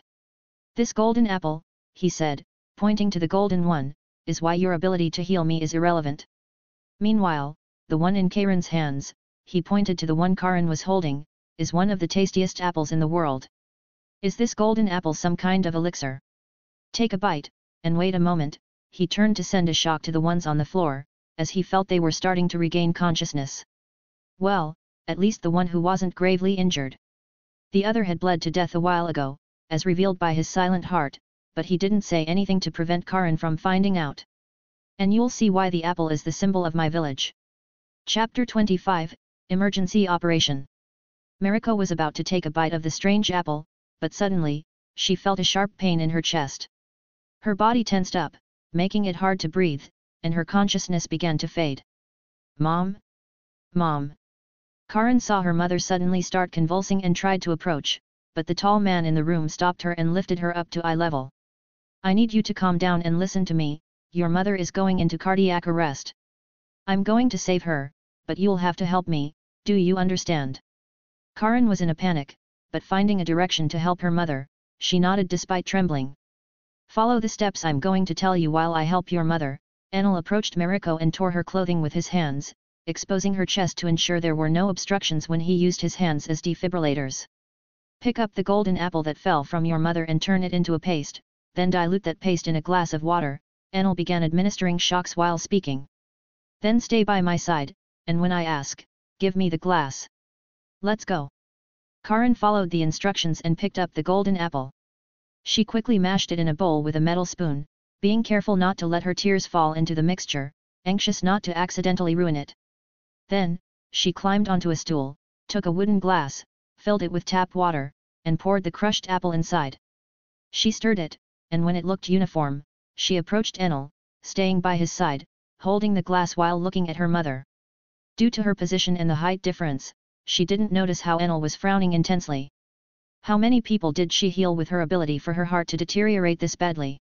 He thought while doing his best to keep Mariko alive, using shocks not only to ensure her heart continued beating at the right rhythm but also to prevent muscle blockage, suffocation and negative body reactions. We'll have to take somewhat more drastic measures, he muttered to himself as he removed a gold earring from one of his earlobes. Using the metalworking knowledge from his original Enel, he heated the metal and reformed it with a few moves to make it look like a long, thin scalpel with a hole from the handle to the tip. The weirdest part was that it had a funnel on the handle. It wasn't elegant, but it was functional enough for his purpose, and its incandescent state sterilized the gold just enough. Get ready to give me the glass, Enel said while holding the strange scalpel in his right hand and patting Mariko's abdomen with his left to locate the target. This might be unpleasant, you might want to close your eyes, he warned. Karin didn't know what he meant, but she was scared enough to follow whatever he said without questioning. She tightly shut her eyes. Pucci. Enel stabbed the scalpel at a specific location and angle with surgical precision while using his thumb to cover the hole in the funnel to prevent blood from getting inside. Once he reached the exact depth, he stopped and removed his thumb. He examined the hole carefully to make sure no blood had entered, then took the glass from Karin and poured the pasty liquid through the funnel into the pierced stomach. Once the glass was empty, he waited a second and then removed the scalpel in one swift motion, even before any blood could start flowing. The effect of the golden apple on the stomach kicked in, healing the stomach's wound, the abrasions from the abrupt surgery, and rapidly restoring Mariko's health. That's it, little one, you can open your eyes, and you'll see that your mother is safe, Enel reassured Karin, stroking her head to comfort her. Karin cautiously opened her right eye and saw that her mother had a much more relaxed expression and was breathing evenly. She suddenly felt her legs turn to jelly, and she fell to the floor, unable to move, while wiping away her tears. "You were a great help," Enel said, patting Karen's head to calm her. "I need you to go to where your mother keeps her clothes and bring another shirt for her. I don't think she'll like to see herself like this when she wakes up, and we need to go." At the moment, Karen was heavily reliant on Enel, so she tried to get up to fetch clothes for her mother. However, her legs simply wouldn't respond to her command. "It's okay, stay with her. Just point me in the right direction." Enel lifted Karen and placed her on the bed next to her mother. "There, the right-hand wardrobe," Karen pointed. Enel was about to walk there, but the unconscious Seimeigakure ninja on the floor were starting to regain consciousness again. He decided to put them out of their misery. He couldn't keep stunning people every 2 minutes, it was quite annoying. From Karen's perspective, it seemed like Enel had knocked out the Seimeigakure ninjas again, but in reality, he damaged their brains to make them stop breathing without regaining consciousness. Externally, they appeared to be unconscious. "Wow, your mother seems to really like purple," Enel said, noticing that 90% of the clothing was purple, while the rest was lavender or grey. Even the underwear wasn't an exception. Perhaps the village was just lazy, giving everyone the same colored clothing for easy identification. He grabbed the first shirt he could find and closed the wardrobe. What about the bra? Well, he only knew how to remove them from his previous life, and Karen wasn't old enough to understand such things yet, so the shirt would have to do for now. It wasn't that Enel was in doctor mode, where he was indifferent to the patient's body while changing the torn clothing. He just wasn't interested in Mariko as a woman.